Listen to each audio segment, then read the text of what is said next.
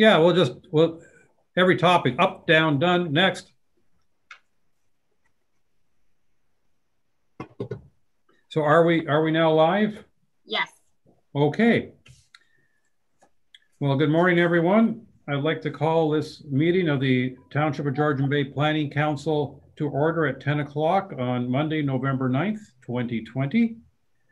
And as per my usual habits, I would like to start this meeting by acknowledging that we are on lands that are traditionally occupied by Indigenous peoples. They continue to care for this land. They continue to shape the Township of Georgian Bay, and we need to show our respect. Hundreds of years after the first treaties were signed, they remain relevant in guiding our decisions and actions. Miigwech. I'd also like to remind Council, not that I think it's necessary, but we have numerous priorities with this Council and values, and I know we'll be discussing them at our meeting tomorrow, but they include protecting and preserving our natural environment, as well as municipal fiscal responsibility, and transparent and representative government. I just mentioned those as items that are relevant that we have to remember as we go through our meeting today. Councilors, do any of you have any pecuniary interests or any other conflicts as per our code of conduct or anything like that that you wish to declare at this point?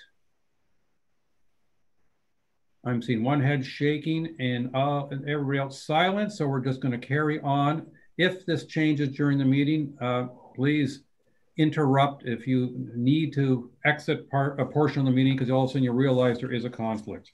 Thank you. And with that, moved by Councillor Bochek, seconded by Councillor Cooper, be it resolved, the Planning Council adopts the agenda of November 9th, 2020 as amended to include 9E, and this is under a closed session, litigation or potential litigation, including matters before administrative tribunals affecting the municipality or local board in regard to the Macy Bay LPAT lawyer. Are there any other comments or additions that anyone wishes to make? Councillor Bochek.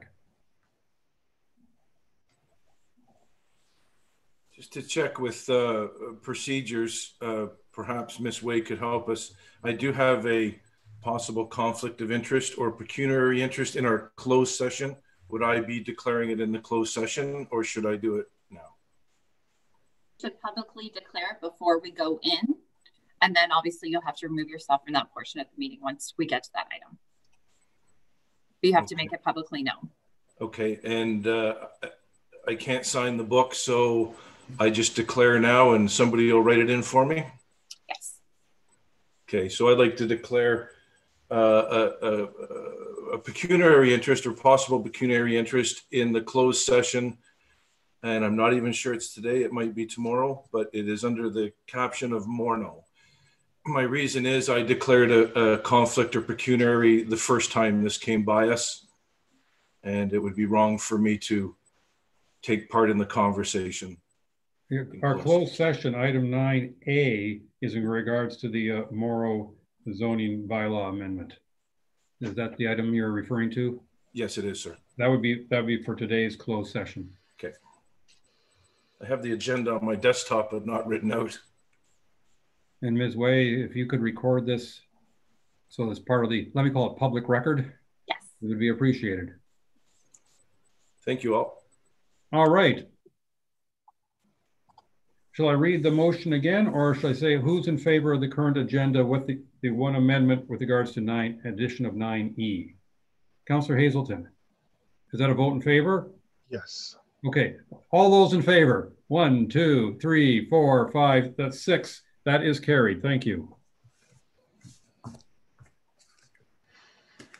All right, let's make sure I don't mess up my piles of paper.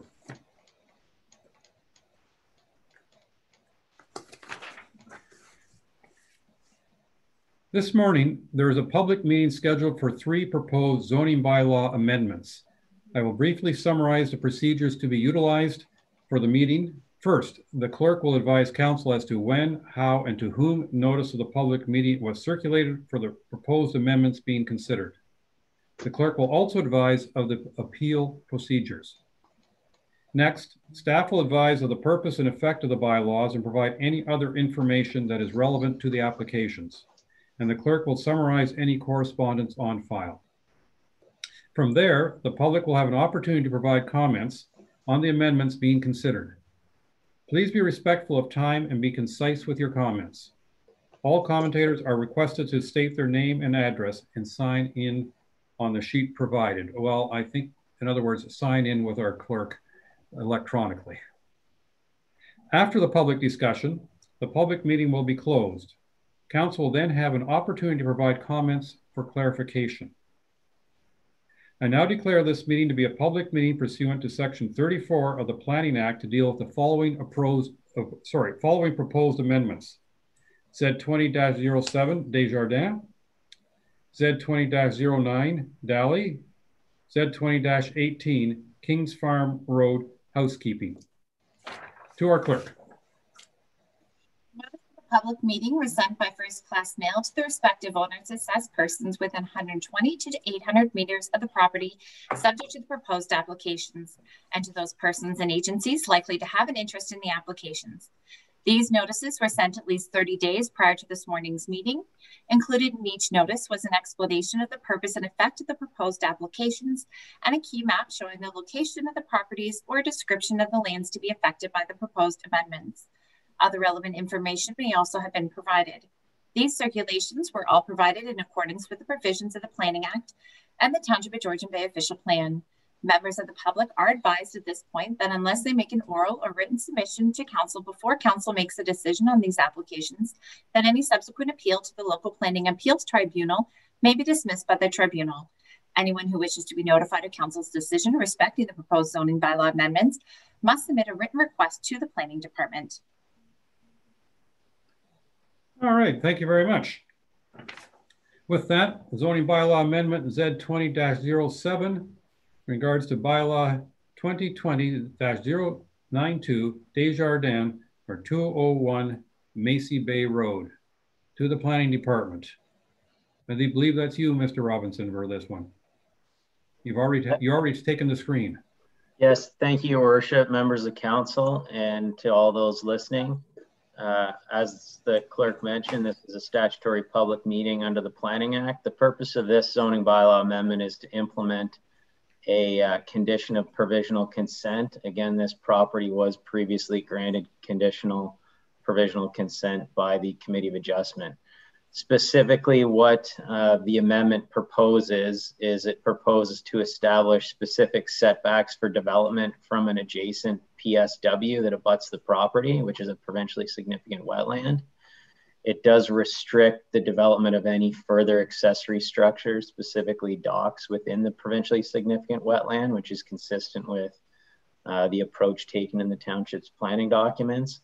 It does recognize a historic access point and a docking location on the western lot that provides, so it functions like a waterfront landing for a water access property only, and it's water access only property, and it's been existing.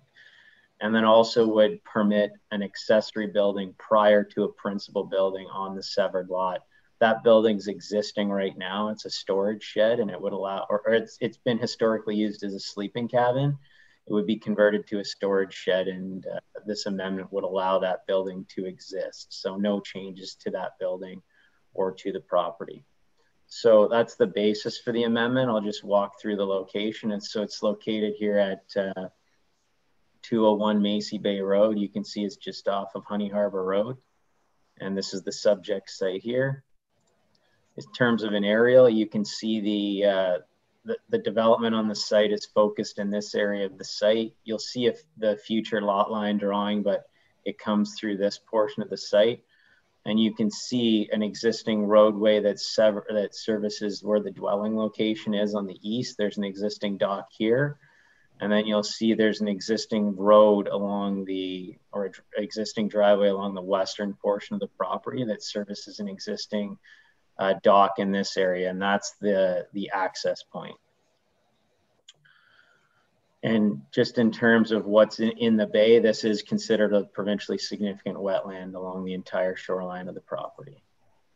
This is a sketch that was provided by the applicant's consultant, which was both their planning consultant was Planscape, and then Riverstone Environmental conducted the EIS that supported the proposed consent application and zoning bylaw amendment.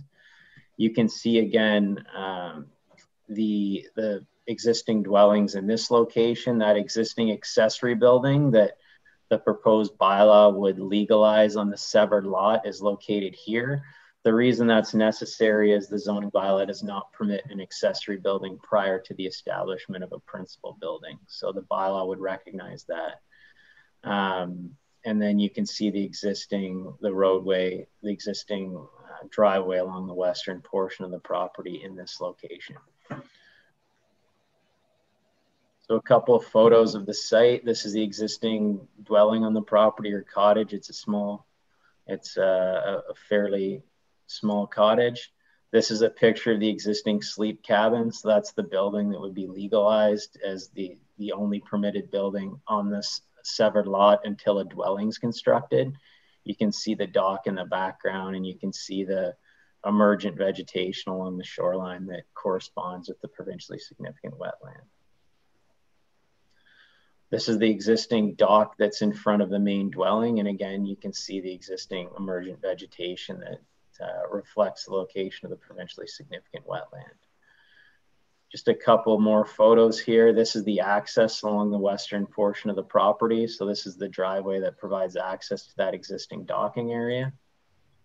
And then this is another view of the front yard, so to speak, of the property and the existing vegetation characteristics.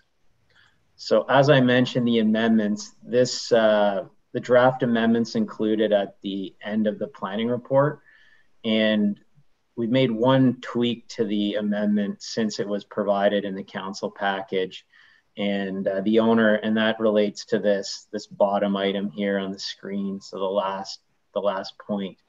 And that relates to the owner identifying to their consultant after the report was published that there is a court order that reflects that easement and parking area and the water access and the waterfront landing and mooring facility on the western portion of the property. So we've just included that and ingrained it in the bylaw to make it clear going forward on the use permissions. So back to the top and what this bylaw specifically does, it establishes a 30-meter setback for all buildings and structures from the shoreline. It establishes a 30-meter setback for all buildings and structures from the provincially significant wetland. So council's aware those are provisions that are ingrained in the bylaw currently. We want to just make those abundantly clear through this application. In addition, there's been a provision included that vegetation within 20 meters of the shoreline be maintained in its natural state, with the exception of a 2-meter pathway to the shoreline for access on each of the proposed properties. And then item number 5, it deals with that accessory storage building, which permits it to be maintained or to exist on the severed lot prior to the establishment of the principal building. And finally, that item number 6 recognizes that existing use in the waterfront landing or mooring facility. And then finally, that site plan control be applied. That's not required to be included in the bylaw, but we've added it on the last column of the amendment just to provide clarity that a site plan agreement is required. So that completes my presentation, staff. There's been no comments received in opposition of the proposed application. Again, the lots have been conditionally approved by the Committee of Adjustment, and staff is recommending approval of the proposed zoning bylaw amendment application. Thank you.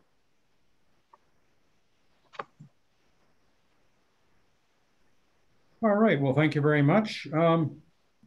Madam Clerk, any correspondence in regard to this file? One letter was received from the District of Muskoka stating they would not be opposed to the application of the above noted application, providing The draft zoning bylaw is revised to prohibit the construction of any new shoreline structures within Toby's Bay provincially significant wetland. And 2, the appropriate development control techniques are used to implement the recommendations of the environmental impact study completed by Riverstone Environmental Solutions dated December 2019. Thank you. And to you, Madam Clerk, as well, are there any members of the public who wish to speak to this matter? Yes, the agent Stefan is available on the call. Does he wish to speak at this time or just available for questions? He is in the meeting. If he wishes to speak, he can turn on his microphone. I see a face. Thank you, Mr. Mayor. If I may just make a brief presentation, kindly. Please. Thank you. Good morning, Mr. Mayor and members of the council. My name is Stefan Scherback from Plantscape Inc., 104 Kimberley Avenue in Bracebridge, P1L 1C6. I'm here today representing the Desjardins family who own the subject property. And first of all, to start this off, I just want to express my thanks to staff and Mr. Robinson who have assisted us with this project. As mentioned by Mr. Robinson in his thorough presentation, everything I've written down he has appropriately covered. I really have nothing to add with respect to the bylaw in place and his planning analysis. I've fully read the staff report. I agree with the detailed policy analysis and I support the recommendations contained in the report in front of you. Again, I've worked with staff to ensure the bylaw in front of you that Mr. Robinson reviewed this morning contains all the relevant exemptions as well as the appropriate wording to recognize the current and future uses and any new development on the property. Subject to the bylaw that was presented with you today, I share staff's opinion that the application fully continues to be consistent with the provincial policy statement, conforms to both the District of Muskoka and Township of Georgian Bay's official plans, and it also represents good planning. I'm also here to answer any questions from you, and thank you very much for your time this morning. Muted. There we go. Well, thank you very much. Council, if I can't see everybody here, I'll try to scroll through. I see Councillor Jarvis's hand up, and if anybody else has their hand up, I see Councillor Cooper's hand now. It's hard with the scrolling through the screen, so if I miss somebody, please speak up. But Councillor Jarvis, followed by Councillor Cooper, please. Yes, thank you. I remember this from a committee of adjustment. There were some concerns expressed then, and I still have concerns now. I see the Riverstone report once again has overheads and photos from 2018. If you looked at Google today, you would see that road to the west was underwater. And in fact, members of Committee of Adjustment, at least one member attempted to access that property via that road earlier this year and could not because it was underwater. We were advised, the Committee of Adjustment, that that road was a legally existing right-of-way. But I'm still perplexed here that we're allowing a road that is actually underwater right now to exist. Is there no way that we have of removing that legally existing right-of-way on that property? Because to me, it's absurd that we allow a road that's underwater to exist to begin with, and that we can't seem to do anything about it. That's my first question. Can somebody give me some answers on that? Mr. Robinson. Your Worship, maybe I can respond through you to the councillor as best as I'm able. The existing easement that applies on the property to that road is something that is not subject to, first, the consent application that was submitted, but secondly, the zoning bylaw amendment application that was submitted. So I understand the concerns of the councillor, but it's not something that specifically can be dealt with at this time or in this meeting. When a future dwelling is proposed on the subject lands, they would have to demonstrate adequate access to that dwelling site itself. But as far as access to that waterfront landing area, that isn't something we consider today. If they want to modify the road in any sense or move the location of that road, Because the property is subject to site plan control, there would have to be consideration for that through the site plan process.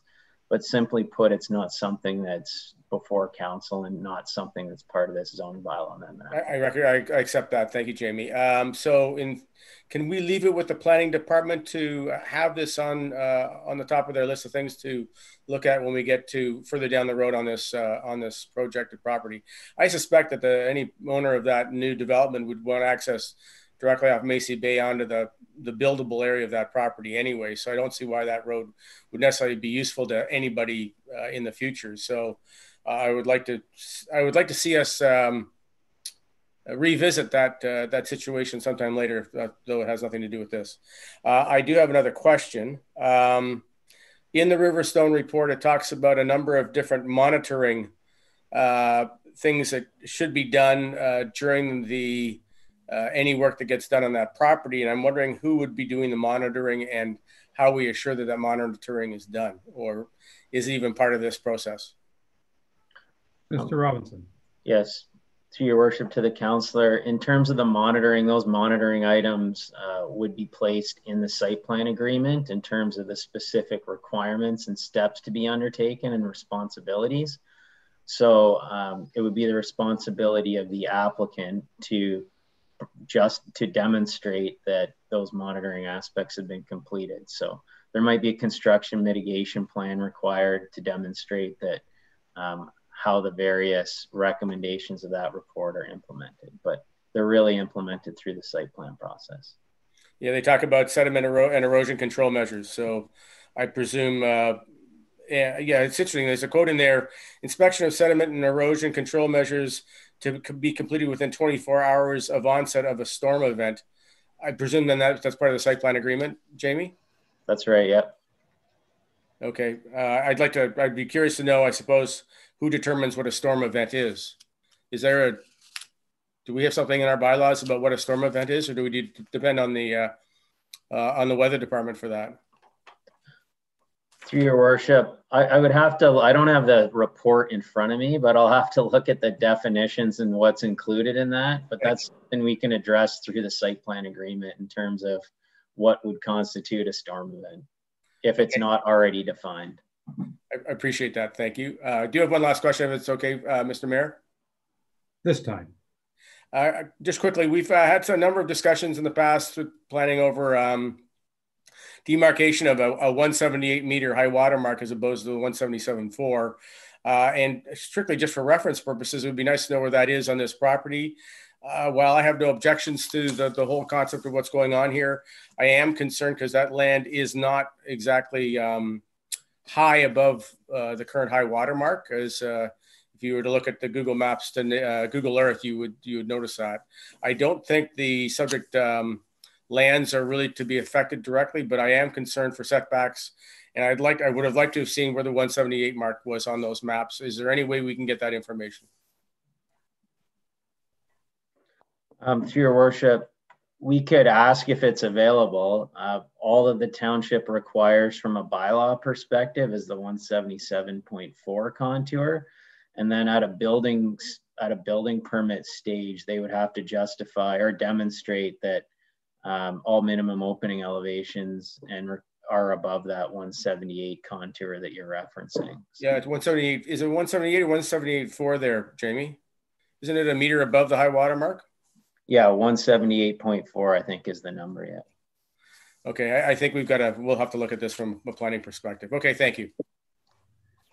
Thank you. Councillor Cooper, I believe you were next on my list. Thank you, Mayor. I wonder if we could go to the site picture where it was showing where the road is. I have a number of questions that are very similar to Councillor Jarvis. I have concerns about some of the demarcation and what really is there today. My first comment is that the photographs are from 2018, not 2020. The water level is considerably different. So I'm talking about slide number 5, if you don't mind. Yeah, so first of all, what is the red line? I can't read any of this, so I'm can you tell me what the red line is? Is that a lot line? That's correct. Yeah, that's the lot line based on that parcel fabric. Yeah. But it's not anywhere close to where the water level is. So I'm not getting why the lot line is different from the high water mark. That's the lot line of the surveyed lot, to my knowledge. Maybe So, Stefan can help answer that. Where's the high water mark then? High water marks this line here, this cyan colored line. Okay, and what's the black line? This one here? No, the line that's very similar to the high water mark line. This one here? Yes. Stefan, do you have that handy? Yeah, yes, through you, Mr. Mayor, I believe that's the wetland boundary, the PSW boundary that's shown hatched. Oh, right, yeah. Okay, so essentially, my concern is about a road that's underwater. And I guess where I'm having some difficulty is not only with that, but also with the requirement for environmental monitoring. I don't know how that can be attached to a site plan agreement. It's never, it's as I understand it, you can't enforce it through a site plan. You're never going to be able to do that if you had to go to LPAT or something like that. So why can't it be part of the bylaw? Through your worship to the councillor, monitoring isn't something under section 34 that the powers of the Planning Act allow you to control through zoning amendments, which are section 34. So it is an item that we can include under a site plan agreement, which falls within the requirements of section 41 of the Planning Act. So that's the reason why. But can the site plan agreement, is it going to be part of the bylaw? Through your worship, a site plan agreement is not part of a zoning bylaw. It's a separate standalone document. And for shoreline residential properties, it's a document that does not typically come back to council for approval. So how do we, can the site plan not be required to be part of the bylaw? In other words, the verbiage being in there? Is there some rule in the Planning Act that says you can't do that? That's what I want to understand. Your worship, the Planning Act specifically identifies what you can control and what you can regulate through a zoning bylaw passed under section 34. And the zoning bylaw, and the Planning Act also identifies what site plan's role is and what site plan can include, a site plan agreement can include. And you don't include site plan matters under a section 34 bylaw. We have taken the step of saying that the property does have to enter into a site plan agreement in the bylaw. That's sort of an extra step that you often do not see. There's a separate bylaw that the township has called the site plan control bylaw. That's what prescribes where site plan applies and doesn't apply in the township.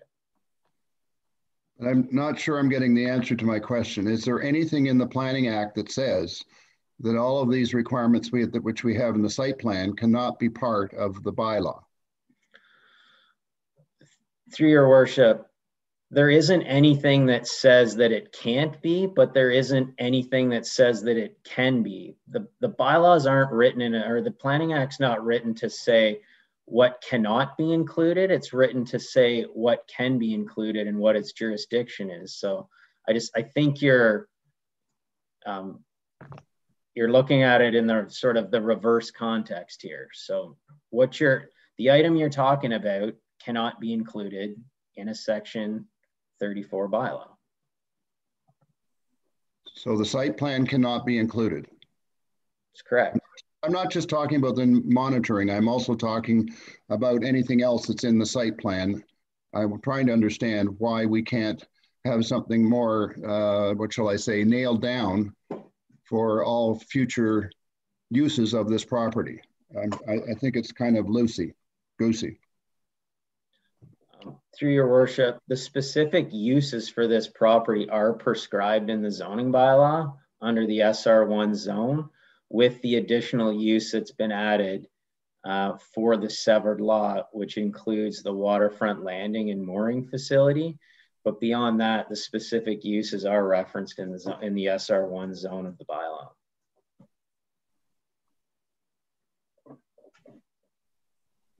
Thank you, Jamie, and I have nothing further.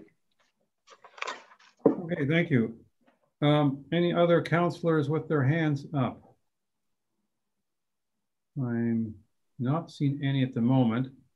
So I will ask a couple of questions, if I may, of you, Mr. Robinson. The first one is, as per the screen that we have in front of us, we can see that, I'm going to say, darn close to 95% of the access road to the landing is under water based on the high water mark line that we see on this diagram. Is there anything that through this bylaw and through our regulations that would prevent or the owner of this property from building an alternative road or laneway or access lane, whatever term you want to use on it? Because I imagine that the vehicles are driving through the water at this time, or driving through, literally driving through in a portion of that road, the provincially sensitive wetland. Your worship, there's nothing preventing them from doing that. The property is going to be placed under site plan control. So if there's a new road location that's identified in the future, that would become part of the new site plan agreement. But there's nothing preventing them from establishing a new driveway. The other question I have is that I did note in your modified report that you're referring to the access road and the landing as for one water access lot. But I don't think I read that in the bylaw. And my concern is, do we have any protection from the property owner deciding that this could be an access point for 3, 4, 10 lots as opposed to just one? Yeah, your worship, it is actually included in the bylaw. It's in the 5th column of the bylaw. Maybe so there's 6 columns in the bylaw, but the 5th column identifies that it's for one water access property. And then the 6th column provides the definition for what that waterfront landing mooring facility is. So it is included. I'm not sure where I see that. If you wouldn't mind pointing that out to me. Yep, just one second here. Because I'm just seeing, what I'm looking at is page 2 of 4 of the bylaw, or page 99 of our report.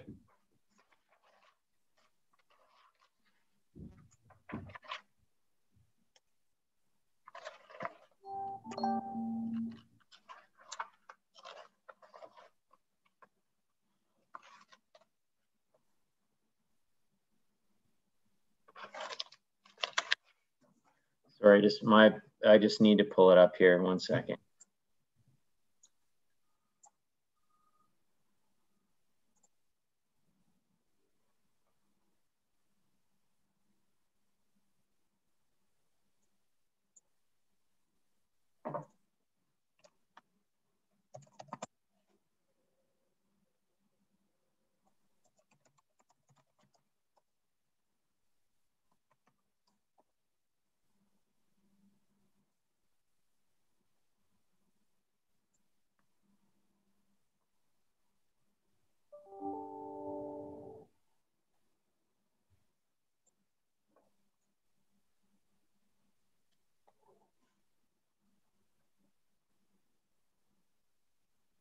So right here under item 5, your worship,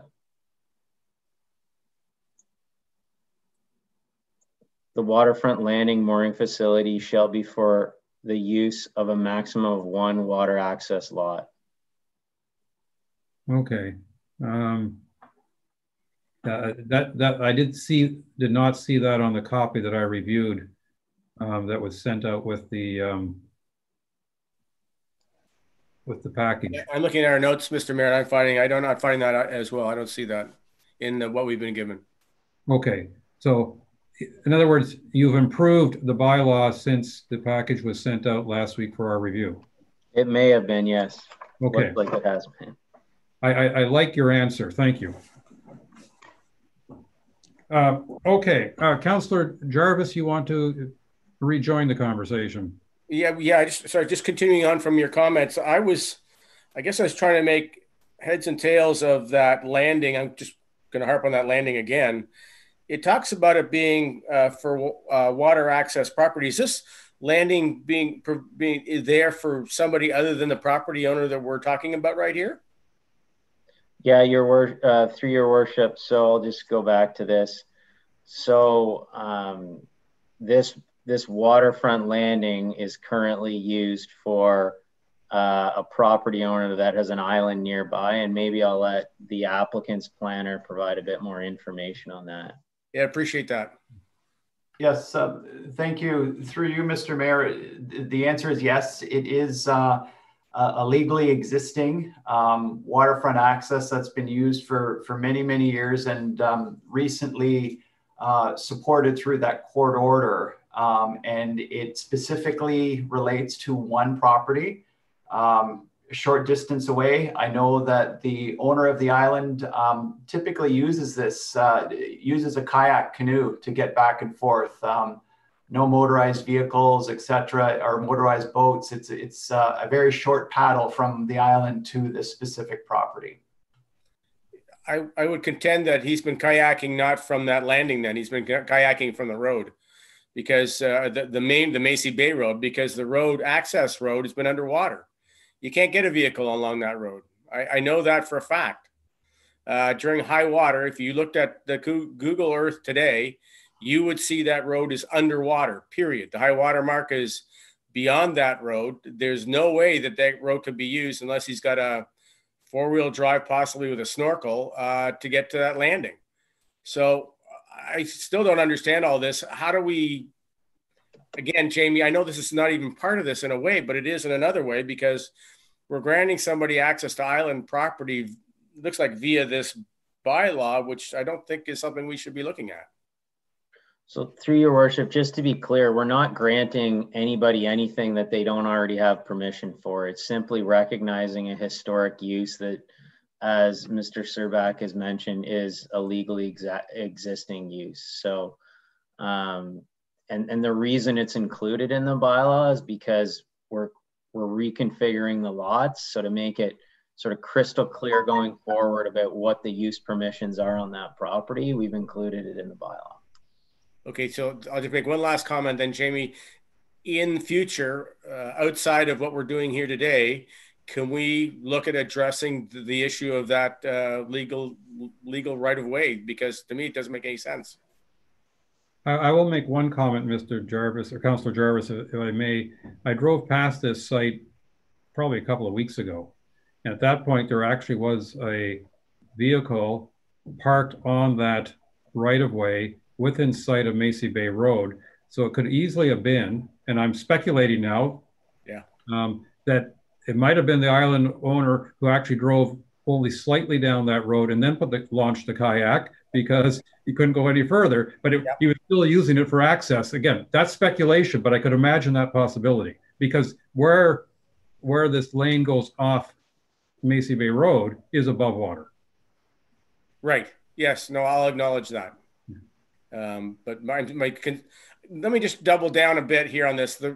A road implies road usage. Road usage means a vehicle, means a carbon producing or carbon using vehicle of some sort.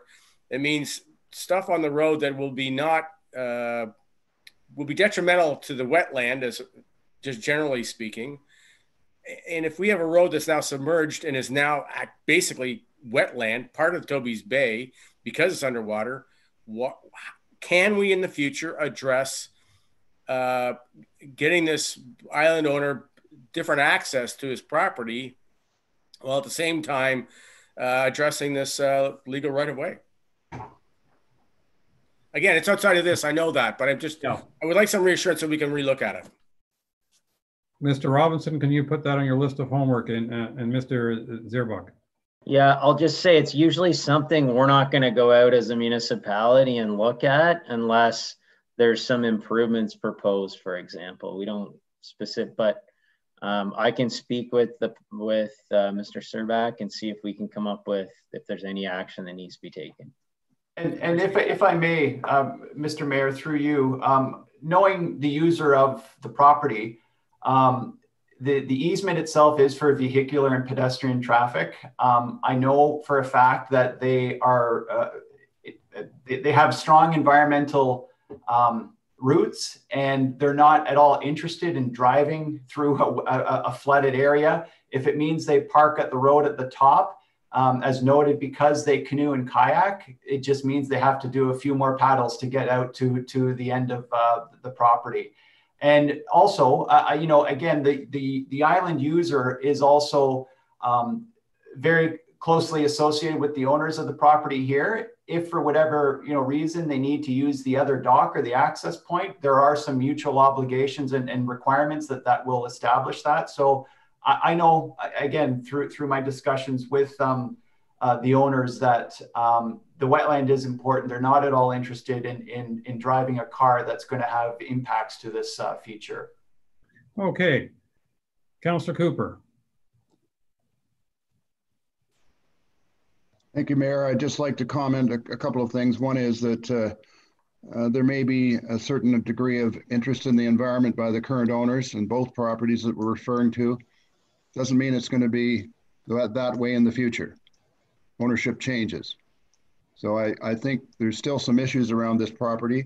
I have another question about the landing and the use of, is there anything in our verbiage that talks about non-motorized vessels versus motorized? Because this is a wetland again, so one wonders, the new owner of an island might come in with their 40-foot boat. Through your worship, there's nothing about that. There's no control over that in the Planning Act. And just to be clear, we've talked about a number, and this isn't to Councillor Cooper's comment specifically, but the purpose of the amendment today that's before council is dealing with the setbacks that are being proposed. So the 30-meter setback, the 20-meter vegetation area, and the confirmation of that accessory building to be allowed on the severed lot prior to the establishment of a principal building. So I just want to make sure that those are the principal issues to be considered through this zoning bylaw amendment, that we're not losing sight of that and getting caught up in other things that aren't sort of particularly relevant in this instance. But no, there's nothing we can do about whether it's a motorized vehicle or a motorized boat or not a motorized boat. Thank you. Councillor Cooper, followed by Councillor Hazelton. Yes, thank you. And I guess my comment is that since I understand what we're looking at today, I'm not understanding where this is going to be nailed down at some future time. I'm not getting any confidence of that. So that's why I have concerns about the road, about the type of access, dock, and a wetland, all those things. When and how is it going to be dealt with? So I can't support this as it stands right now. Thank you. Councillor Hazelton, I think I saw your hand. Yeah, I have a question and a comment. So we'll start off with the question. And the question is, we've heard a couple of times about some court order requiring right of access across that roadway on the northwest side. I'm wondering, what is the relevance of that?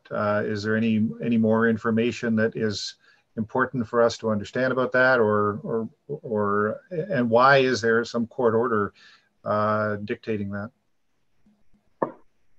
Through your worship, I just found out about this court order late last night from the applicant's planner, so maybe you can provide some information, but my understanding is it relates to the access that's provided to that waterfront property and specifically the landing. Thank you. Through you, Mr. Mayor, the court order essentially legally established this long-standing easement over the property. It's been there for many, many years. I will note that when I did attend the property, albeit probably over a year ago, I was able to drive right down to the end. I know that the water levels fluctuate on a regular basis. And essentially, I understand that the wording in the court order cannot be changed, nor can a zoning bylaw compound this legal court order. I understand that this has been presented to a counselor in 2009, if I'm not mistaken. It's registered on title, and there's a list of conditions that are required through that court order. Again, it's an order between the previous owner of the subject lands and the current owner of that island property.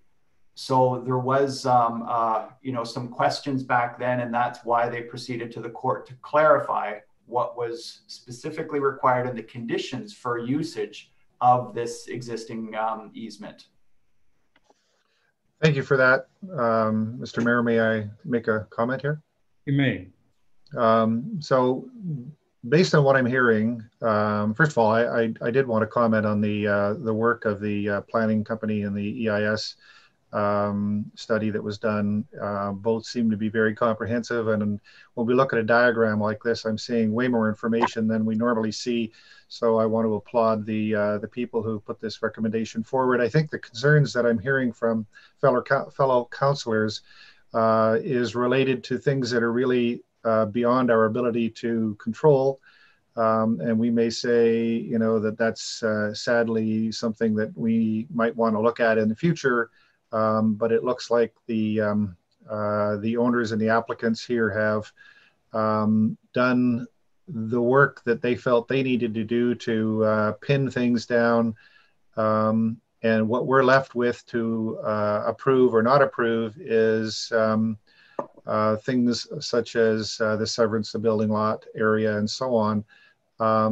And based on other examples that we are seeing in the Honey Harbor area, based on the fact that we have a few things in this proposal that we may not like, but are really outside of our jurisdiction. They've been locked down by the courts. I'm okay with it and would support it. Thank you.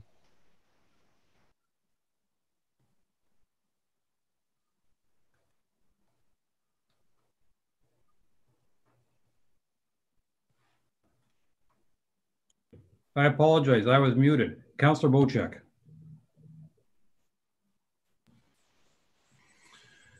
Thank you, Mr. Mayor. I'm just wondering if we would be having this conversation if this was to have come before us between 1985 and 2019, when there was no water that's above the high water mark. Matter of fact, it was below for 35 years. So my question is going to be to Jamie on this one.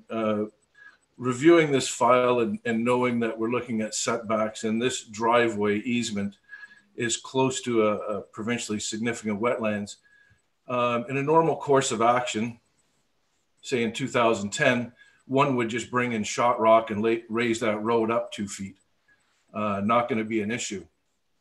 So the question is, site alteration within the setbacks of a provincially significant wetlands, is that something that can be done on this property? Because I know before this year, that driveway probably could have been raised so this water issue would not be a problem. And chances are in the next 35 years, the high water is not going to be an issue if it starts to recede and goes down. So this is in my lifetime, a two-off situation where the water's been this high. Do we restrict somebody from using their property because of two events that happened over the past 60 years? So we'll go back to my original question. Could this easement, this laneway or roadway, be raised due to the proximity that it has to the provincially significant wetlands? Thank you. Through your worship to the councillor, the township does have a site alteration bylaw that applies to shoreline areas within front yards, as well as to lands that are zoned environmentally protection that does not permit site alteration. I think just big picture, the applicant's planner outlined sort of how this driveway gets used and has been used historically. In times of low water, they travel to the end where the dock is, launch their boat and get access. In times of high water, they go as far as they can, put the boat in the water and get access. So I don't foresee any changes. And if there are changes that are required to that existing road, they would have to seek approval to do so. And thank you for that, Jamie. I think that explains quite a bit. This is Honey Harbor. This is Georgian Bay. We do get rush up, roll up, a lot of different conditions, a lot of different years. So it's unique, and we have to deal with uniqueness of this council because it's an ever-changing environment here.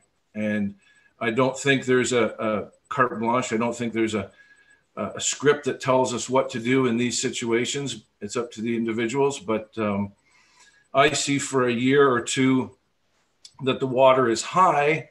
There's no reason to impede somebody from launching a canoe or a kayak halfway down that driveway and traveling.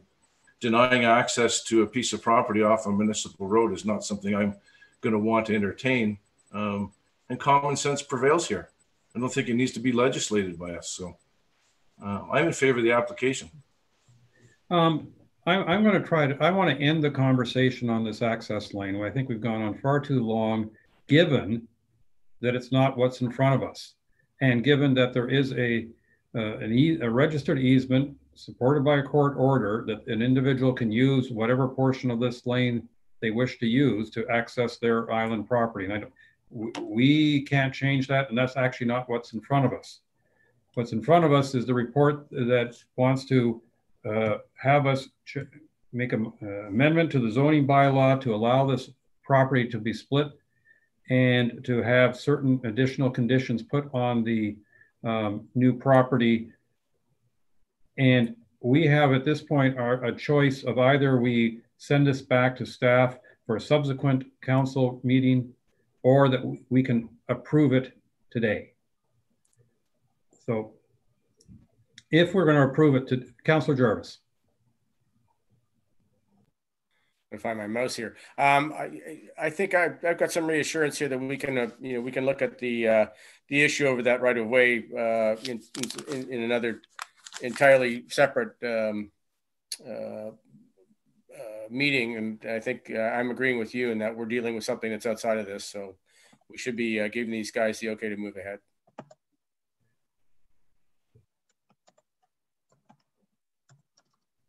My mouse isn't working. Councillor Cooper. Yeah, just briefly, I understand what you've stated, Mayor, and I think I concur with it. I would like to point out that high water levels on Georgian Bay are not a 35-year event. If you look at the historical charts, high water has been going on for 150 years, and the typical swings in water level are not a long period of low that we had up to 2013 and a little bit after, but actually 7 years up, 7 years down is the typical thing. So we've had a lot of high water over the years. So just so that our councillors understand what goes on in coastal Georgian Bay. Thank you. Okay. I'm going to, if we were to approve it today, the resolution would be it resolved that council receives report 2020-74 and enact bylaw 2020-092 being a zoning bylaw amendment for 201 Macy Bay Road. We're all prepared to vote? All those in favor? 1, 2, 3, 4, 5, 6. All 6 of us have approved after lengthy and sometimes interesting discussion. Thank you, Council. I appreciate it. I will pass along those important comments to the neighbors. Have a good day. Thank you. All right. Thank you very much. Next in front of us, zoning bylaw amendment Z20-09 for bylaw 2020-091 Daily 8 Island 3810 Georgian Bay Road. To our planning department. Mr. Robinson, this is you again, I believe. Yep, just 1 second here. I'm just getting my screen sharing set up. Okay. I also believe this is another situation where it went in front of the Committee of Adjustment prior to it coming in front of us. That is correct, yes. So this is an application, again, provisional consent was granted to create a lot in the Wauwatosa community from an existing lot of record. The proposed amendment would establish a site-specific lot frontage and an increased front yard setback. The lot did not meet the required minimum lot frontage outlined in the zoning bylaw, and that's the need for the amendment.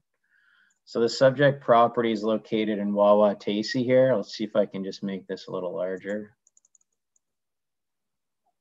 You can see Indian Harbor in this area, and some of the various islands that you may or may not be familiar with.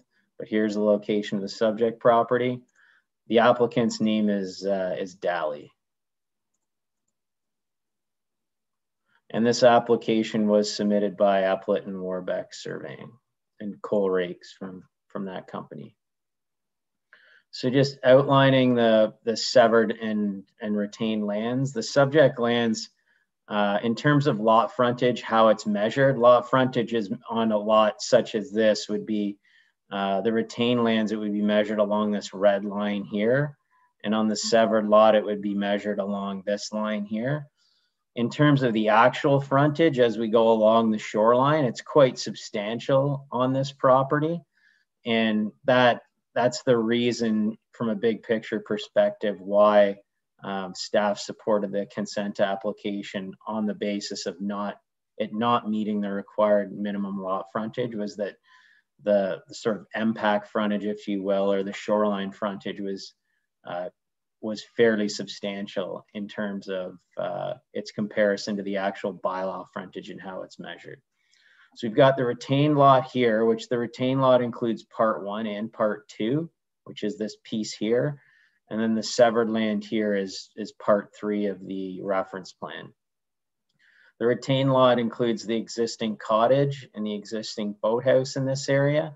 There's also a dock location up here. The long-term vision for this site would be that they will come in at some point when they decide to proceed and develop this property with a dwelling, with a lot addition application to add part 2 to part 3, so that this boathouse would actually become part of this property. So this would be the main entrance or location for access for the severed lot, and this would be the main access location for the retained lot.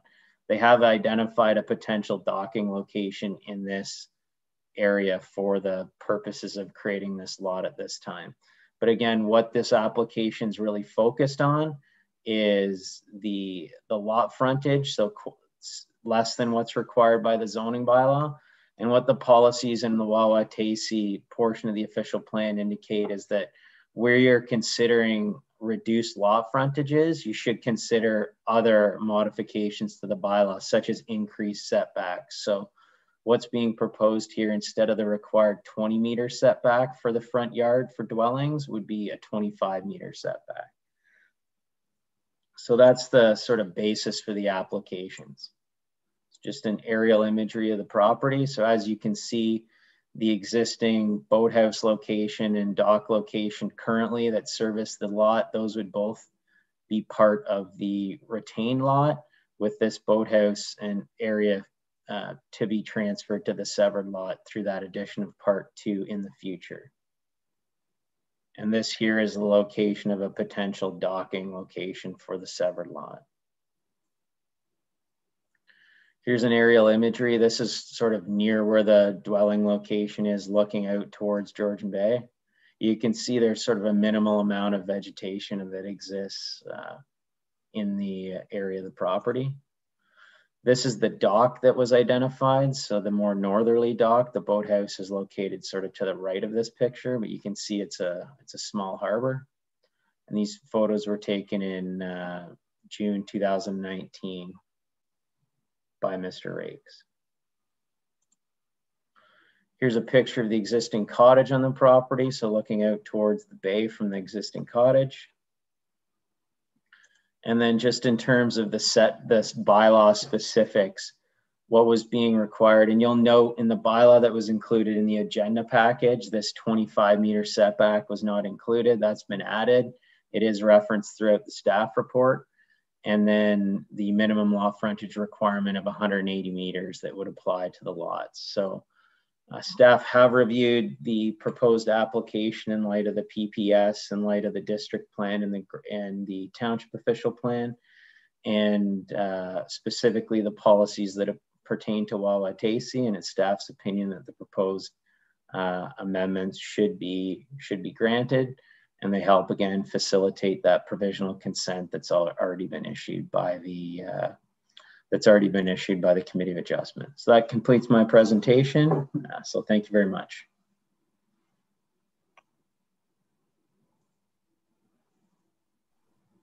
Thank you, Mr. Robinson. To our clerk, have we received any correspondence on this file? One letter of no objection was received from the District of Muskoka. Thank you. And further, Madam Clerk, is there any members of the public who wish to speak to this? Cole Rakes, the agent for the owners, is in the meeting. I can't see Mr. Rakes. Mr. Rakes, do you wish to speak to this matter? I'm just here to answer any questions that you or the council may have. Jamie has summarized the application quite well. So again, I'm just here to answer any questions. I was there personally on the site and overseed the whole plan being generated and all the applications that were submitted. I attended the meeting that was in August for the Committee of Adjustment meeting that was approved on the condition of this application being successfully submitted as well. So again, I'm just here for any questions that you may have. Thank you. Thank you very much. Council, any member of council wish to, I see Councillor Cooper's hand and I see followed by Councillor Jarvis. Councillor Cooper. Just a couple of quick questions. I really don't have any issues with this, but the red line, is that the 25-meter setback? Either to you, Cole, or Jamie? So that's the 20-meter setback for the building envelope. This is the sketch that was submitted for the Committee of Adjustment, the consent application. So it hasn't been updated to reflect the proposed 25-meter setback. And just to add to that, on the severed lot, the building envelope, the 20-meter setback is this first line. The 30-meter setback for the septic system is this second line. So your 25-meter building setback would be right in the middle of those two.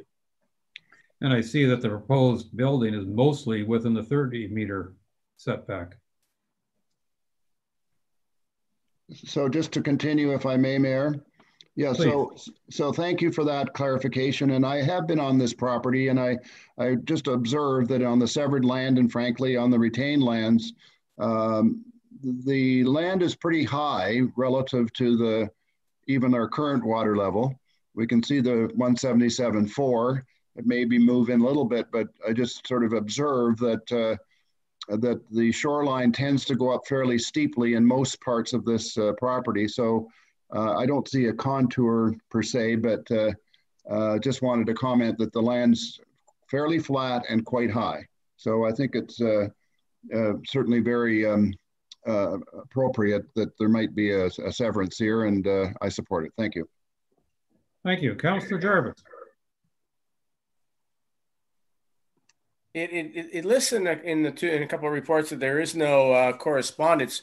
My understanding through Committee of Adjustment was there was support for this from the Wawataysi Association.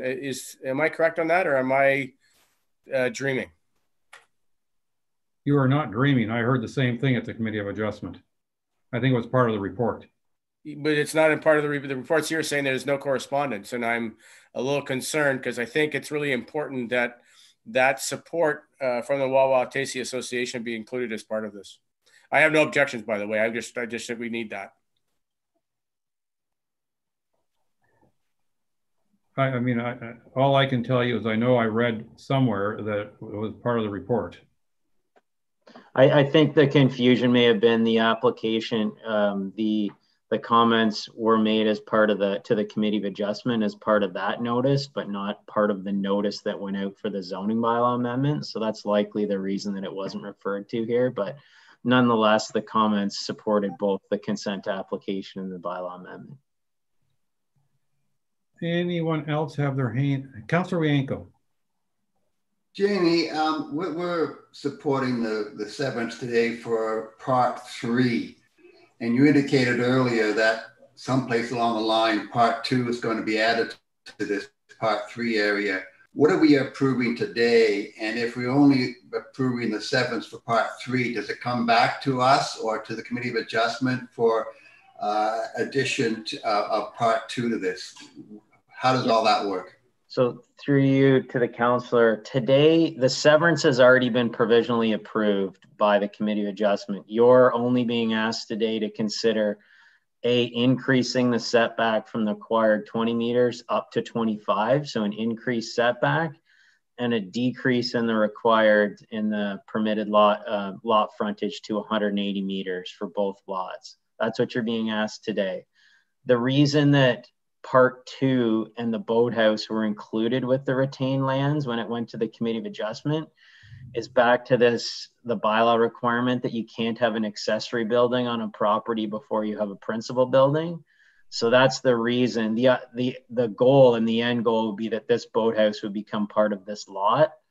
But because we couldn't create because the applicant couldn't create a lot and township staff couldn't support a lot that had an accessory building on the severed land, that's the reason part 2 got included now. So, and the reason that Mr. Rakes identified it as part 1, 2, and 3 is it'll make it really easy when they come back to Committee of Adjustment in the future to do this lot addition because the reference plan's already been prepared.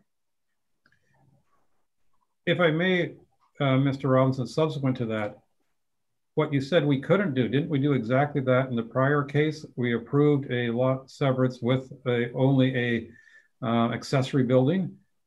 I'm just wondering if we're not making ourselves more work here. To your worship, that's correct. We did do it. Different situation here is that the concern is we're dealing with a water access structure in this case. So a dock or a boathouse, we'll put them in the same category. So you'd be sort of inviting, and it's a water access property as opposed to the previous situation was a road access property. So by including part 2 in the severed lands now with the boathouse as the principal accessory building, I think they'd be setting a very dangerous precedent in the municipality of allowing an accessory access structure to a vacant waterfront property, which is something that has not historically been supported and could lead to sort of like your camping type situation, that sort of thing. Which I think that's an excellent response. Thank you. Any other councillors with their hands raised? Councillor Hazelton. Thank you. Not to conflict with what we just heard, but I can guarantee you in Honey Harbor, there are many, many examples where docks and accessory buildings have been permitted prior to a principal residence on the property. And based on what we're seeing here, we're going to force this guy to come back here and put part 2 to part 3 later on. And I personally don't see a reason for that. With all the other examples that we have specifically in Honey Harbor, I don't know what's like up the shoreline, but I can guarantee you there are examples, and I have 2 right off the top of my head, where we have approved these things as a township in Honey Harbor, docks and accessory buildings before building the main building. So it's not a precedent, and I don't have a problem in this case, assuming other councillors would be supportive. I don't have a problem with allowing this to go ahead with part 2 attached to part 3. Thank you. Councillor Hazelton, I just want to make one quick response. And I don't know of all the examples you're thinking of, but I'm aware of a couple of examples where a dock was permitted because a building permit had been issued for the main structure. Councillor Cooper. I like the way this has been set up because what we're trying to avoid here are yachting out stations, essentially. We had a problem, and I think our bylaws read differently now to force what is happening here for that reason. We've had a number of issues in the past, certainly in, I don't know so much about in Honey Harbor, but I do know that on my boat trip north through Honey Harbor, I see properties where there's several yachts, liveaboard yachts tied up to one property, multiple owners. And so those, maybe we have allowed it in the past. I think there's a reason to do what we're doing here. So I support the way this is established here. Thank you. Yeah, and to the best of my knowledge, further to that, if I may, is that my understanding is they're not prepared, that being the applicants, they don't know when the new building may be built. It could be well into the future. And therefore, you know, it's not, I think that I personally fully support what's going on.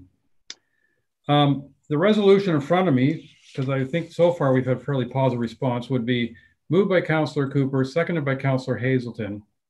Be it resolved that Council receives report 2020-75 and that Council enact bylaw 2020-091, being a zoning bylaw amendment for 8 Island 3810 Georgian Bay Road. All those in favor? 1, 2, 3, 4, 5, 6. That is carried unanimously. And thank you very much for that. All right. Oh, I'm just,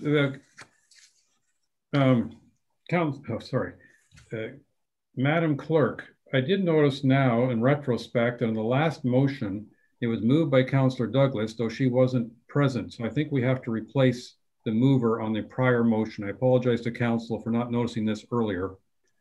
We did pass it unanimously, but I think we should change the mover.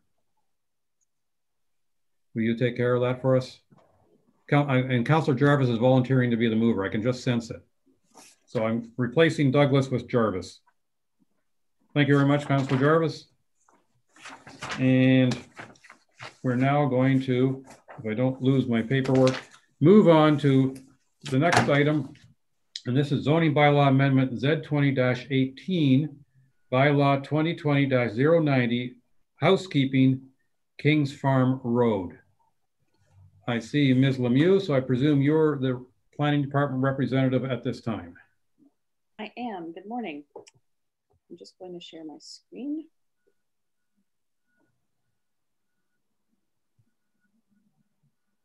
Okay. So the next application in front of council this morning is application Z20-18, which is relating to a property located on Kings Farm Road. So the purpose and effect of this amendment is to provide a correction to a portion of Schedule A, map number 140, to recognize a previous site-specific bylaw that was passed relating to the lands in question today, and I will show you some images moving forward. So essentially what this application will allow staff to do is to make a correction on the map to ensure that it states open space zone as it was supposed to be rezoned on the mapping back in 2013, but it was unfortunately missed when the new zoning bylaw came into place in 2014. So here you can see the location of the subject lands. So back in 2012, 2013, the subject lands were part of Planning Act approval applications that essentially created 3 new parcels of land, as you can see down here, along the shore for the purpose of recreational residential properties.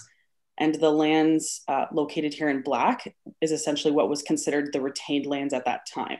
And the purpose of bylaw 2013-80 was to rezone these retained lands to open space to ensure that no future development occurred. So here we have just an aerial photo of the property, as you can see here. So this is the lands here, the retained, and then these were the lots that were created through those applications. So here's just a quick excerpt from the zoning mapping as it stands right now. And as you can see here, it it is identified SR1, this portion of the lands, where this is what would be rezoned, i.e. on the schedules, to open space to reflect the previous decision. And these lots here would remain in the SR1 zone. And here's an excerpt from that bylaw from 2013 that some members of council may actually remember it coming back to them for approval. So as you can see here, this hatched area, which is that retained lands, was supposed to be rezoned to open space, but again, just essentially fixing a mapping error here that just did not get carried forward. So the effect of this bylaw that is in front of council this morning is to essentially just allow staff to correct that error on the mapping schedule to make sure that everything is correctly identified in our zoning maps. So if anyone has any questions, I would be happy to assist. And I do believe that there are a number of people in the public who wish to speak to council as well. Thank you. Thank you very much. Madam Clerk, any correspondence? One letter of no objection was received from the District of Muskoka, and one letter was received from Mike Mattis on behalf of the Gloucester Cottages Road Alliance, stating any new lots created at the south end of Kings Farm Road will not have legal access over the portion of the road that is owned by GCRAI until a share has been purchased. Thank you, but I just want a clarification from our planner. We are not creating any new lot with this, what's in front of us today, are we? Correct. I believe the Road Association was essentially commenting that if council did not approve this correction, it was still an SR1 zone, and if future development happened on that lot, that they would not support them being part of the Road Association. Thank you. And I understand, Madam Clerk, that we have members of the public, because I see some extra names on my screen. Correct. Do the owners of the property in question wish to speak to this matter?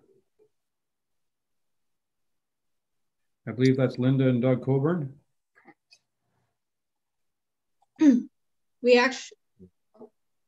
actually have a representative online by the name of Wayne Simpson, who will speak on our behalf. Okay, thank you. Mr. Simpson.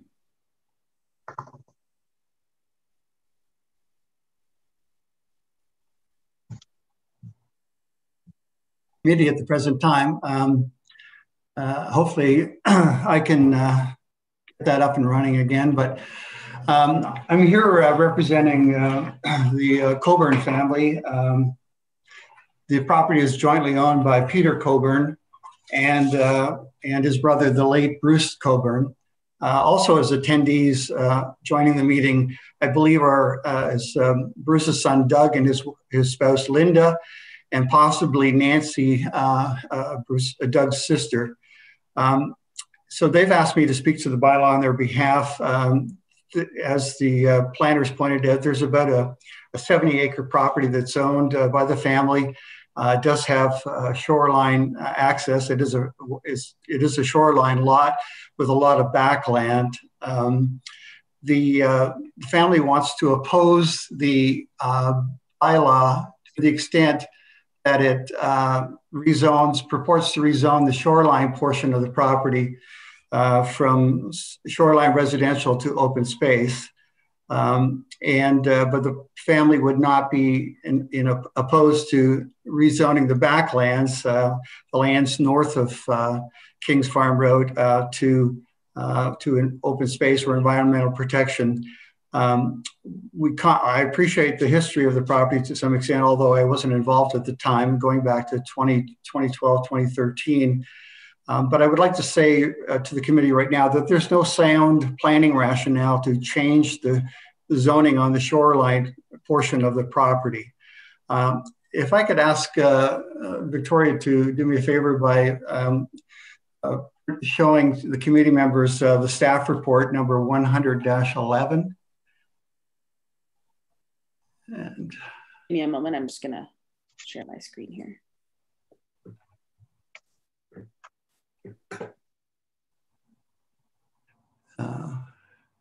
Hopefully everybody can see that. Can you see that, Wayne? Okay. Yeah, I'm really oh, there I go. I finally clicked something and it worked. Thank you very much. I can actually start my video maybe. Okay, so this is a staff report that was prepared in November of 2011 by Todd Weatherall, a planner with the township at the time, and also signed with concurrence from Carolyn Tripp, a registered professional planner, and then I believe either the head of the planning department or CAO at the time. What it does show initially was that there were four severed lots proposed, plus one retained lot. The lot that we're speaking of now in terms of the shoreline would be shown as severed lot B32-11. So it's the fourth lot in terms of the applications. And then there was proposed retained lot, which would be everything beyond the Kings Road, Farm Road North. And if I could refer you to the next page, I believe there's a statement under item 6, no, under 5, I should say. The last statement there, the retained land is vacant, and if the application is approved as recommended, it is recommended that the retained lands be rezoned to an open space zoning to limit the potential for a residential building to be constructed on the back lot. So again, going back to the first page, there was a proposal for 4 waterfront residential lots and a back lot. And the recommendation was that the back lot be zoned so as to preclude it not being built on as a residential lot. And if I could go to the next page, Victoria, thank you. These are the committee, the recommendations of the planners, and the last recommendation, number 5, is that the applicant apply to the township to rezone the proposed lots to shoreline residential type 1 and the back lot to an open space zone. And that, in my mind, makes perfect sense, that the shoreline lots would be shoreline residential and that the back lands would be zoned open space. Victoria, if I could ask you to bring up the report number 67-12. Thank you. So under number 1, the recommendations, item 5 is the applicant is to apply to the township to rezone the lands to a residential zone and to protect constraint areas identified in the environmental impact study that was completed by Azimuth Environmental Consulting.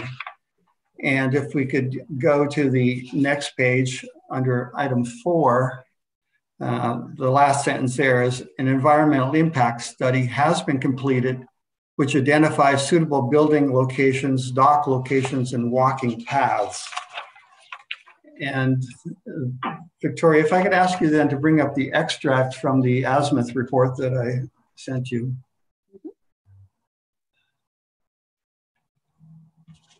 Okay. So this is the report that was done by Azimuth Environmental Consulting in August 2012. On the first page and highlighted, it says that the EIS addresses the potential impacts associated with the proposed severances and associated development. At that time, it was then, by that time, it was proposed that there would be 3 severed lots and 1 retained. And I can only draw the conclusion that the purpose of that was so that a back lot divorced from the shoreline would not be created, but that the back lot lands would be continued to be tied to the shoreline. And thus, application B32-11, the 4th consent application, was withdrawn, and no decision was made on that at the Committee of Adjustment. The middle of the report goes on to say that the EIS assesses the potential presence of key sensitive natural features associated with proposed severance areas. Suitable building envelopes, access routes, dock locations are identified within each severance area, which avoids the key sensitive habitat features. It goes on to say in the bottom, the assessment provides, the last paragraph, an overview of the existing hydrogeological conditions across the entire site as it pertains to the suitability of the property for up to 4 potential family cottages. And on the next page, under item 9.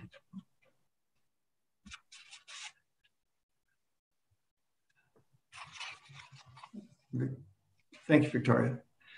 If I was somewhat, computer literate, I could probably do this, but I don't know how to do all this stuff. So bear with me. So the number 9 says the proposed severance will establish lots for the construction of 4 seasonal cottages within development envelopes located outside the environmental constraint areas as outlined on figure 3.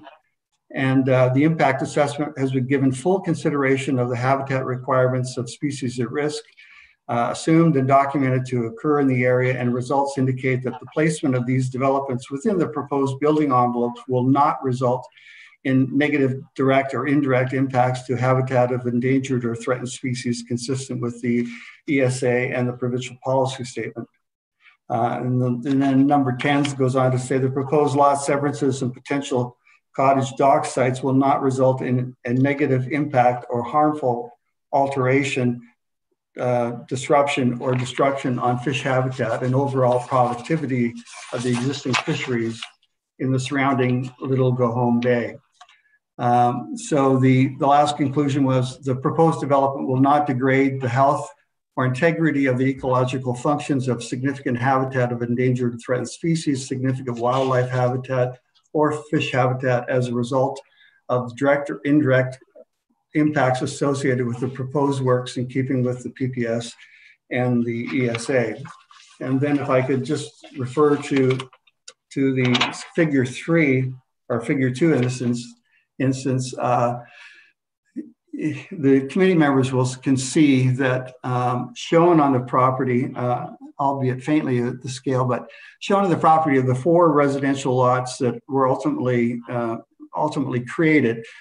3 are smaller lots that are shoreline lots, and then the 4th one is really the shoreline access for the larger retained portion. When this map had been prepared, there was initially a proposal for a severed lot, retained lot, severed lot, retained lot, but ultimately there were 3 severed lots on the west, to the west of the retained lot. And on each of those, you can see that the consultants have identified areas of constraint and the proposed building envelopes and walkways down to shoreline structures.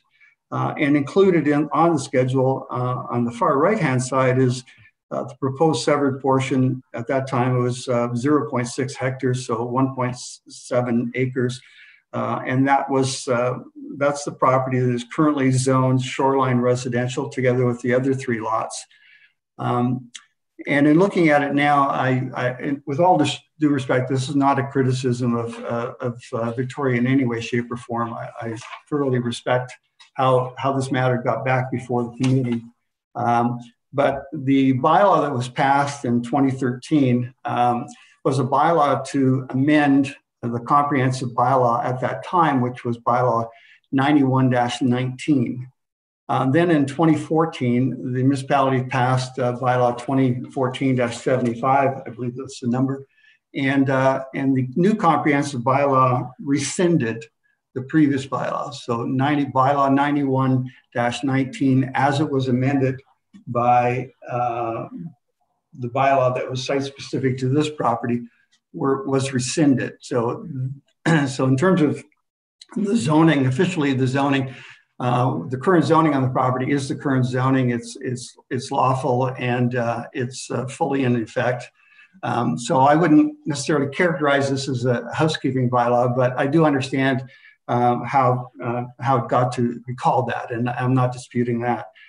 I think the important thing is to recognize that initially the intention was at all times that there would be 4 waterfront lots. The 4th lot, and they could all be developed by seasonal cottages. The 4th lot would also include the retained lands, which are on the north side of the roadway, and that there should be no development on the north side of the roadway. And so the zoning bylaw, the current zoning bylaw, as proposed, it would be proper to zone the lands on the north side open space or environmental protection to implement the recommendations in the azimuth report. But beyond that, there's nothing in the azimuth report, and there's no solid planning rationale that I can establish that would say that the shoreline lot that continues to be held by the family should have the zoning changed from shoreline residential 1 to open space, which would effectively preclude all development on their lands and would necessitate an application for a zoning bylaw amendment to reverse that matter, to change the open space back to shoreline residential 1. And I think that sort of application would be, would meet with every success. So we would ask that the committee recommend passing the bylaw, but maintaining the shoreline residential zoning on that part of the retained lots or the subject property lying south of Kings Farm Road. And so we respectfully ask the committee to consider that. And again, some of the family members are, I believe, attendees, and they can possibly answer any questions the committee have that would be directed to family members. And I thank you, Mr. Chairman and committee members. Thank you very much.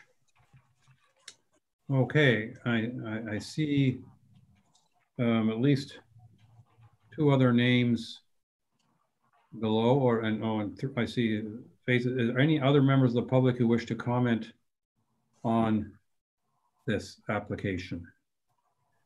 I see Ms. Coburn. Are you wishing to comment? No, or you're accepting what we've heard so far? Okay. Ms. Graydon, I don't know if it's Miss or Mr. Ray, are either you wanting to make any comments?